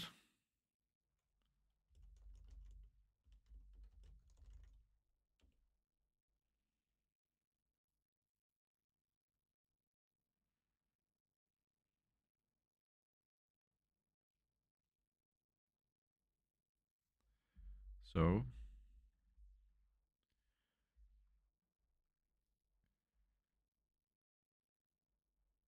it should restrict all egress traffic to the IP. So no trust, this pod should not be able to access it, and that one should.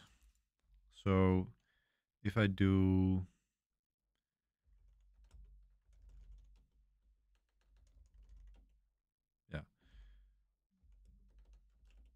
so if I do kexec trust 0 curl 1.1.1, okay, that I can do.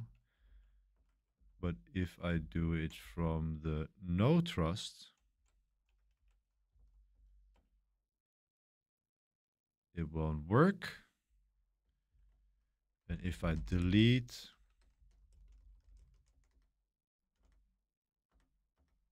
network policies, networking metadata server, if I delete the network policy and then do the exec from no trust, it works. Yep, I solved it. I solved it. So if I, this should be it. Okay, apply F, poll.yaml. And yeah, let's just check it. Cool, I solved the challenge. All right. Maybe I'm better at this than I thought. I thought I didn't understand network policies that well, but I'm able to solve these exam questions. I just need to get quick at them. But I was able to just discern. Like I've never done this from, I've never used those IP blocks and then an exception to them, but I was able to figure it out. So getting more confident.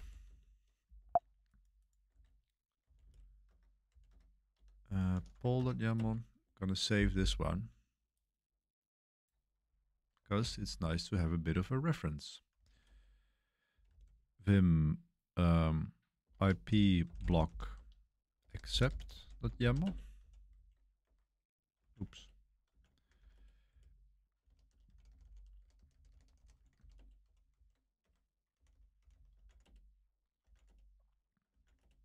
That's a nice little example. Actually, I'm going to rename MISC to Killer Coda, because these are just Killer Coda solutions.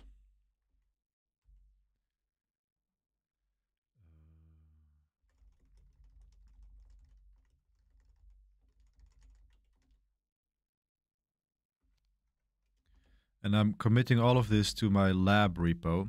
This is Misha Vandenberg/lab. And then it's in my Kubernetes CKS network policies, Killer Coda, if you want to see what I'm committing.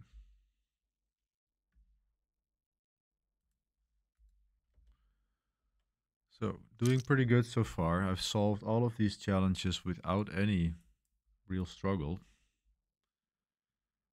So let's go to the next one.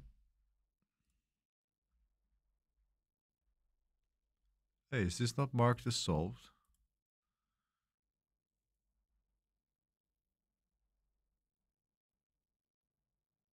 I literally just solved that one.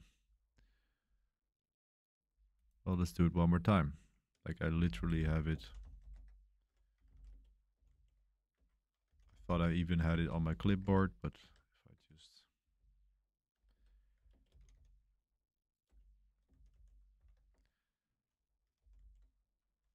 paste that in.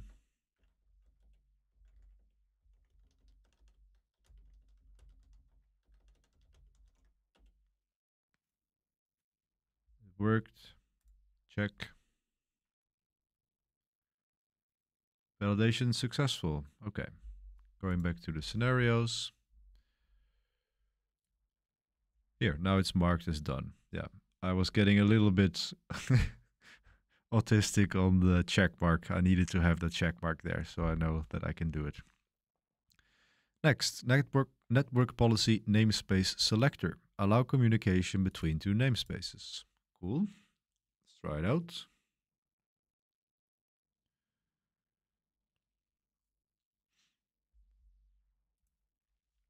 There are existing pods in namespace space 1 and space 2. We need a new network policy named NP that restricts all pods in namespace 1 to have outgoing traffic to pods in space 2. Incoming traffic is not affected. We also need a new that restricts all pods in space 2 to only have incoming traffic. Okay, sure. The network policies should still allow outgoing traffic.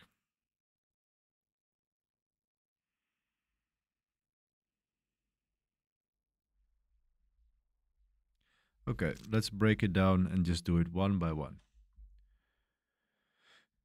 Start with this one. Incoming traffic not affected. So that's going to be an egress network policy. So I'm going to call this one np.yaml. And again, I'm going to go to the Kubernetes documentation, concepts, networking, network policies. Copy this and use that as an example. Incoming traffic not affected, so delete anything that has to do with ingress. Keeping it around for an example.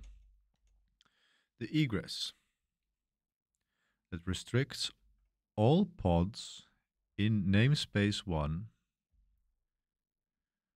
to only have outgoing traffic to pods in namespace 2. So the name is np. It lives in namespace space 1. And then the pod selector is going to be this, because we're going to select all the pods in namespace 1. To only have outgoing traffic to pods in space 2. So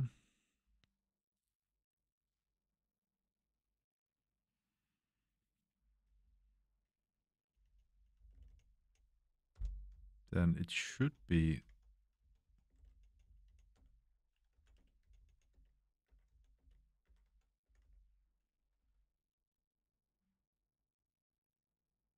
space 2. Let's check out the kget ns space kedit ns space 2. Does it have any labels?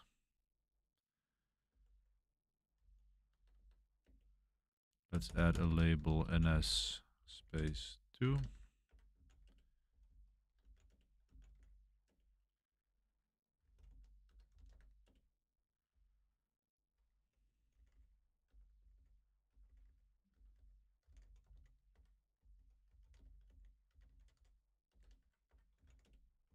Okay.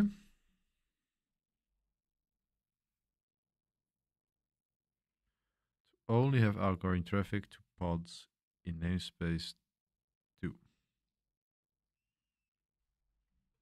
I think that should be it.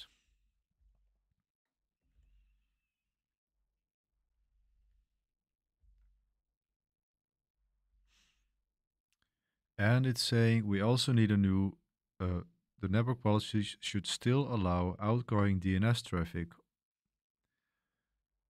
Yeah, so there's also then ports.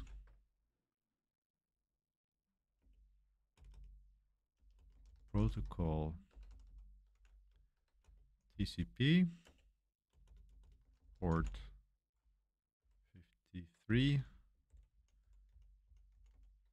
and UDP.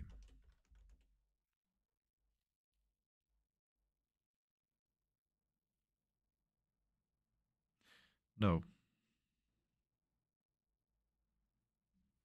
This is a separate rule.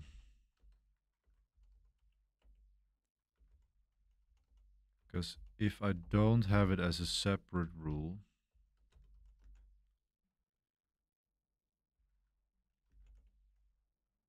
I think this should be it. Because if I don't have it as a separate rule, I'm saying you can only go to port 53 in this entire namespace. So it should be like this then. Let's check out this default.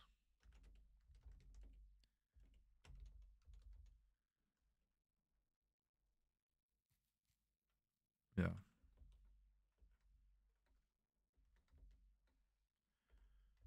I think that's it.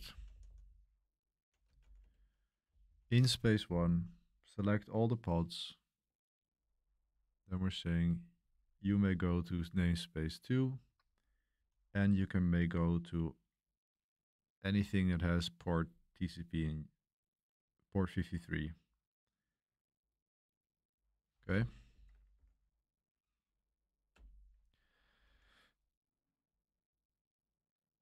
Next, we are going to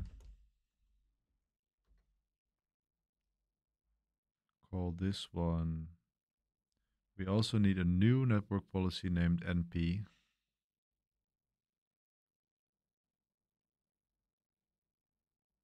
So they're going to have the same name. Oh, so I should just use the same one then. That restricts all pods in namespace 2 to only have incoming traffic from pods in space 1. Outgoing not affected.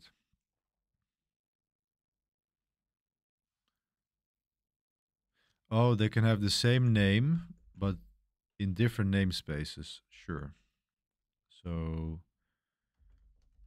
let's just test if this one will work. It doesn't. Spec ports.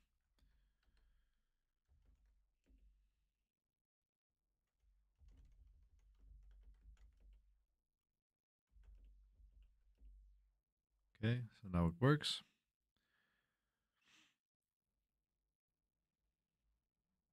We need a new network policy named NP. So I'm going to copy this one to np2.yaml.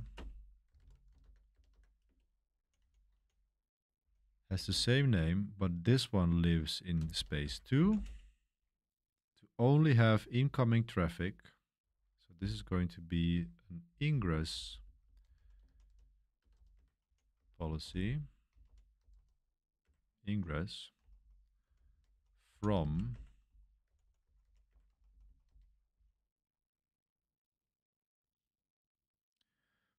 pods in namespace space 1. Okay, so then it will be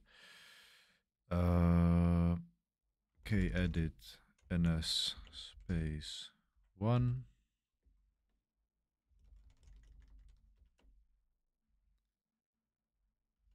Label is ns space 1.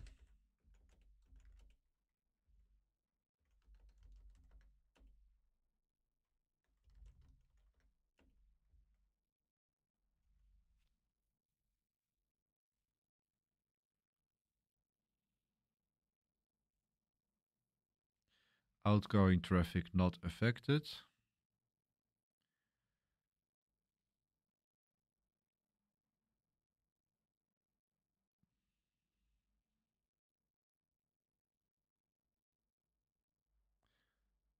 The network policy should still allow outgoing DNS traffic.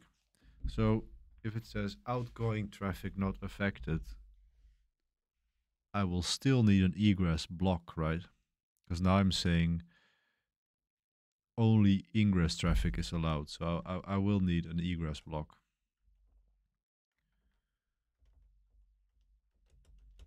Egress.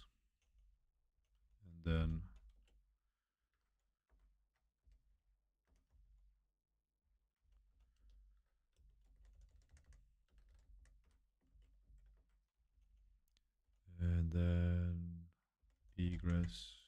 Oops.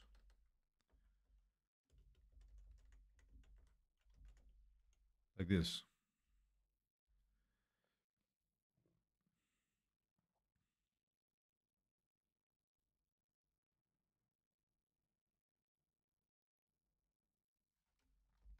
I think that's it.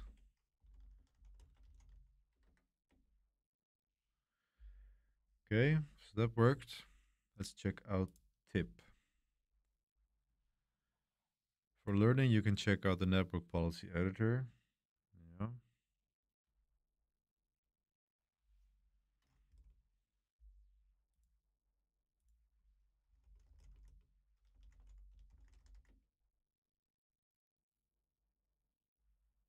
Yeah, so I've done that correctly. Okay. Shall we just run a check and see if I did it? I'll just check it.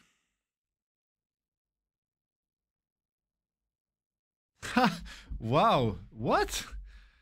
I just did that? I solved it without... Damn. I did not expect myself to just solve that without even looking at the documentation or anything. Turns out I do understand network policies, apparently. I just did that without looking anything up. Just talking myself through it.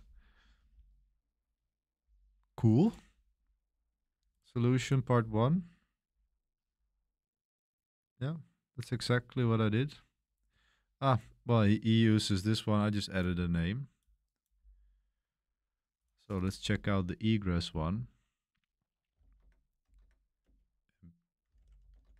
mp.yaml, this one. Egress to...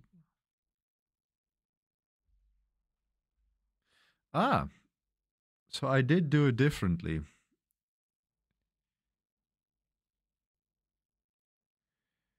He has one rule, so it's only to this space, and you may only go to these ports in that namespace. And what I did is I'm saying you may go to that namespace and you can go out anywhere to port 53. Okay. The next part.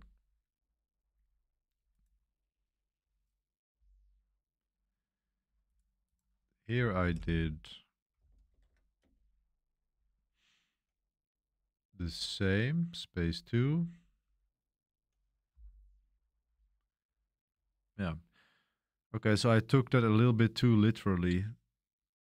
Like this egress apparently is not necessary, or it's not checking that.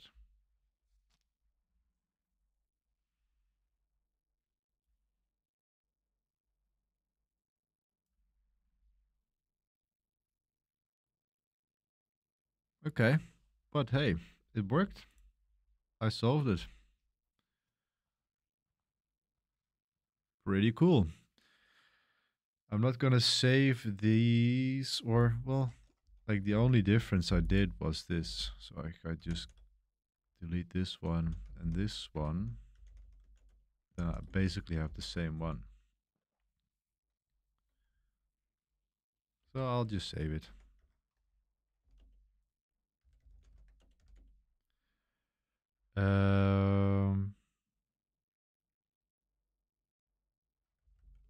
v space 2.yaml.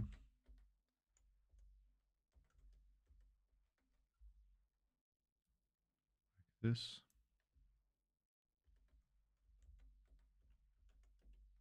Space 2. And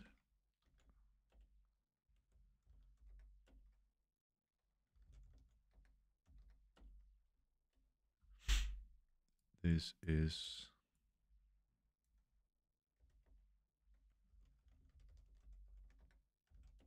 space 1.yaml.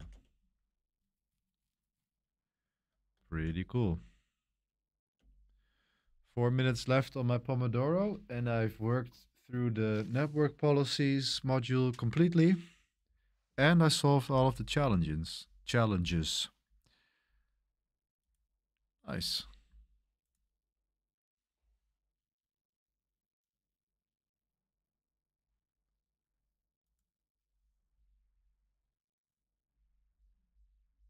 Are there any more network policies here? No, not on this one.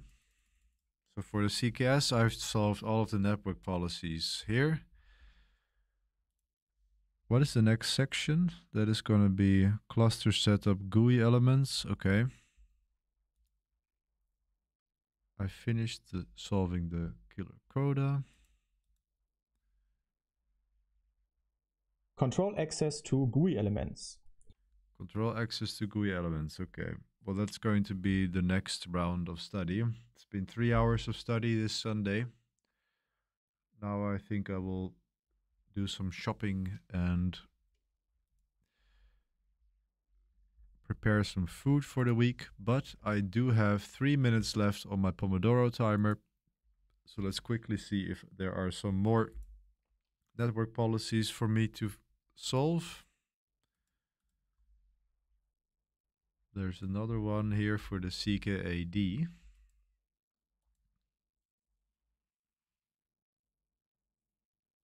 that the same one? Network policy namespace selector.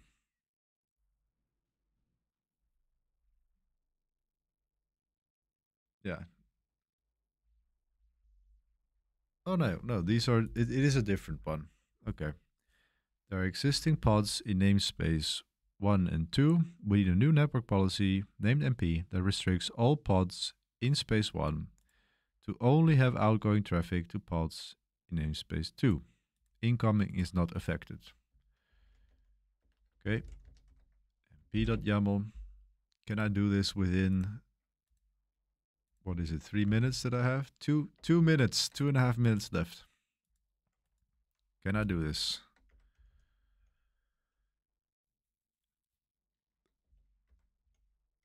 The namespace should be, and the name should be np. Restricts all pods in namespace 1.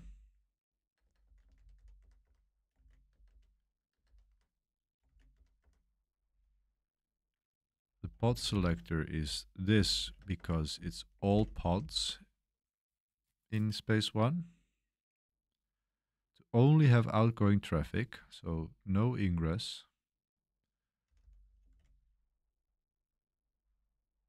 To pods in namespace 2. So it is an egress block with a namespace selector.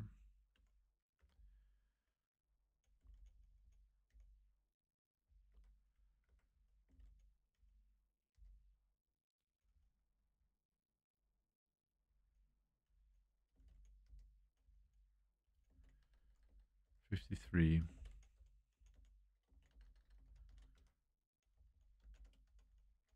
And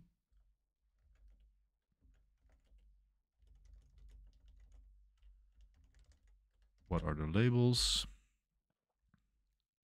Okay, so have two pods in namespace space 2. So I'm going to copy this label.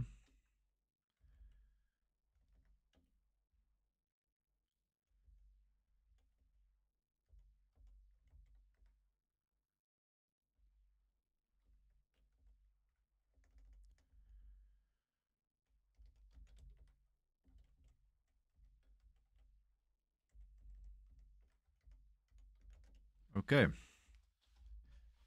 Should be this then. Name NP restricts all pods in space 1. Yeah. Egress 2 pod selector. Oh no, wait, this is wrong. Egress 2 namespace selector. Label namespace 2. Yeah. This should be it then. Create it. Let's check it.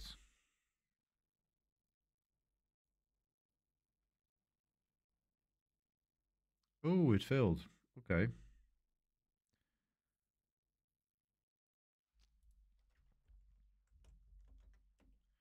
What am I doing wrong? Name NP. All pods in space 1.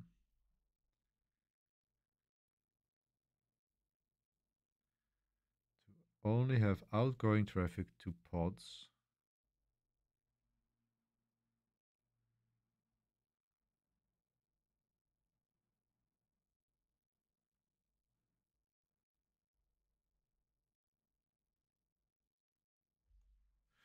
Oh, it is a separate 2. So here it is a separate 2 rule then.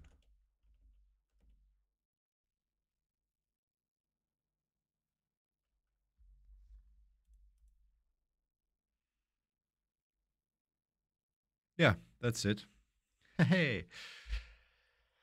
Okay, yeah, because what I was saying was exactly what, maybe there's a mistake in the other one then. But as what I was saying in the other one, like I was only allowing to this space 2 and these ports, but it should be a separate rule. So that works.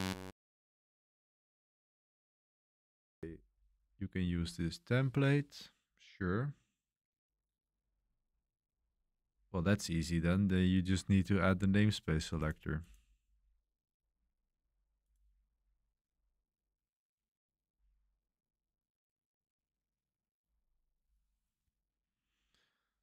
Huh?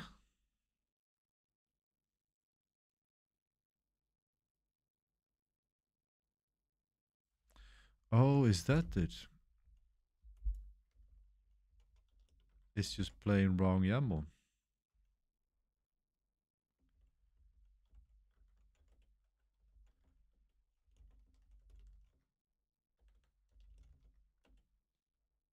No.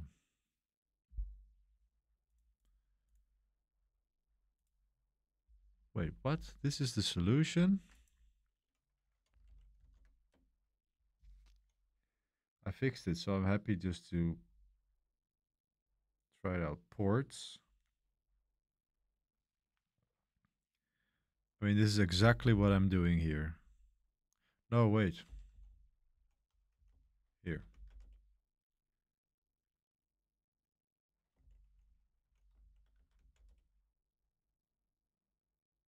2. Okay, that's it. Yeah. Now check this one. Yeah. All right. Well, that's the last network policy. 3 minutes over time, but hey, at least I solved it. So okay, I seem to be able to fix these solutions. So that's interesting. I thought I would do a lot worse than this, that I would have to look up more information. But apparently, I'm doing okay. I'm happy with this.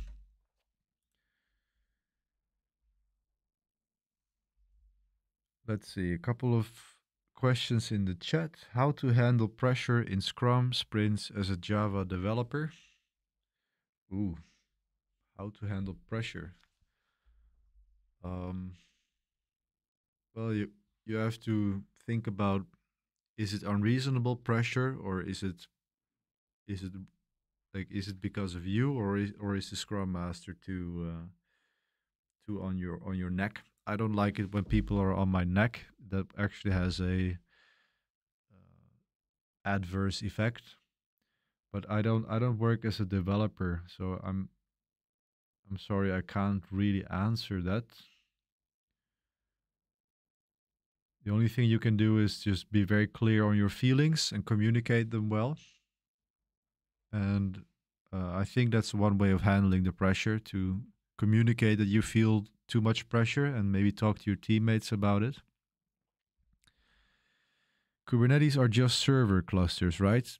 Yeah, in a way, yeah. It's just virtual machines talking intelligently to each other. Okay, was a 3-hour Sunday study session. I'm happy with the progress I made today. The first actual study session for my CKS exam. I have about 9 hours left in the course, but at least I'm happy I can get going with practicing network policies every day now. So thank you so much for tuning in, and hope to see you in the next session. Have a good day, guys.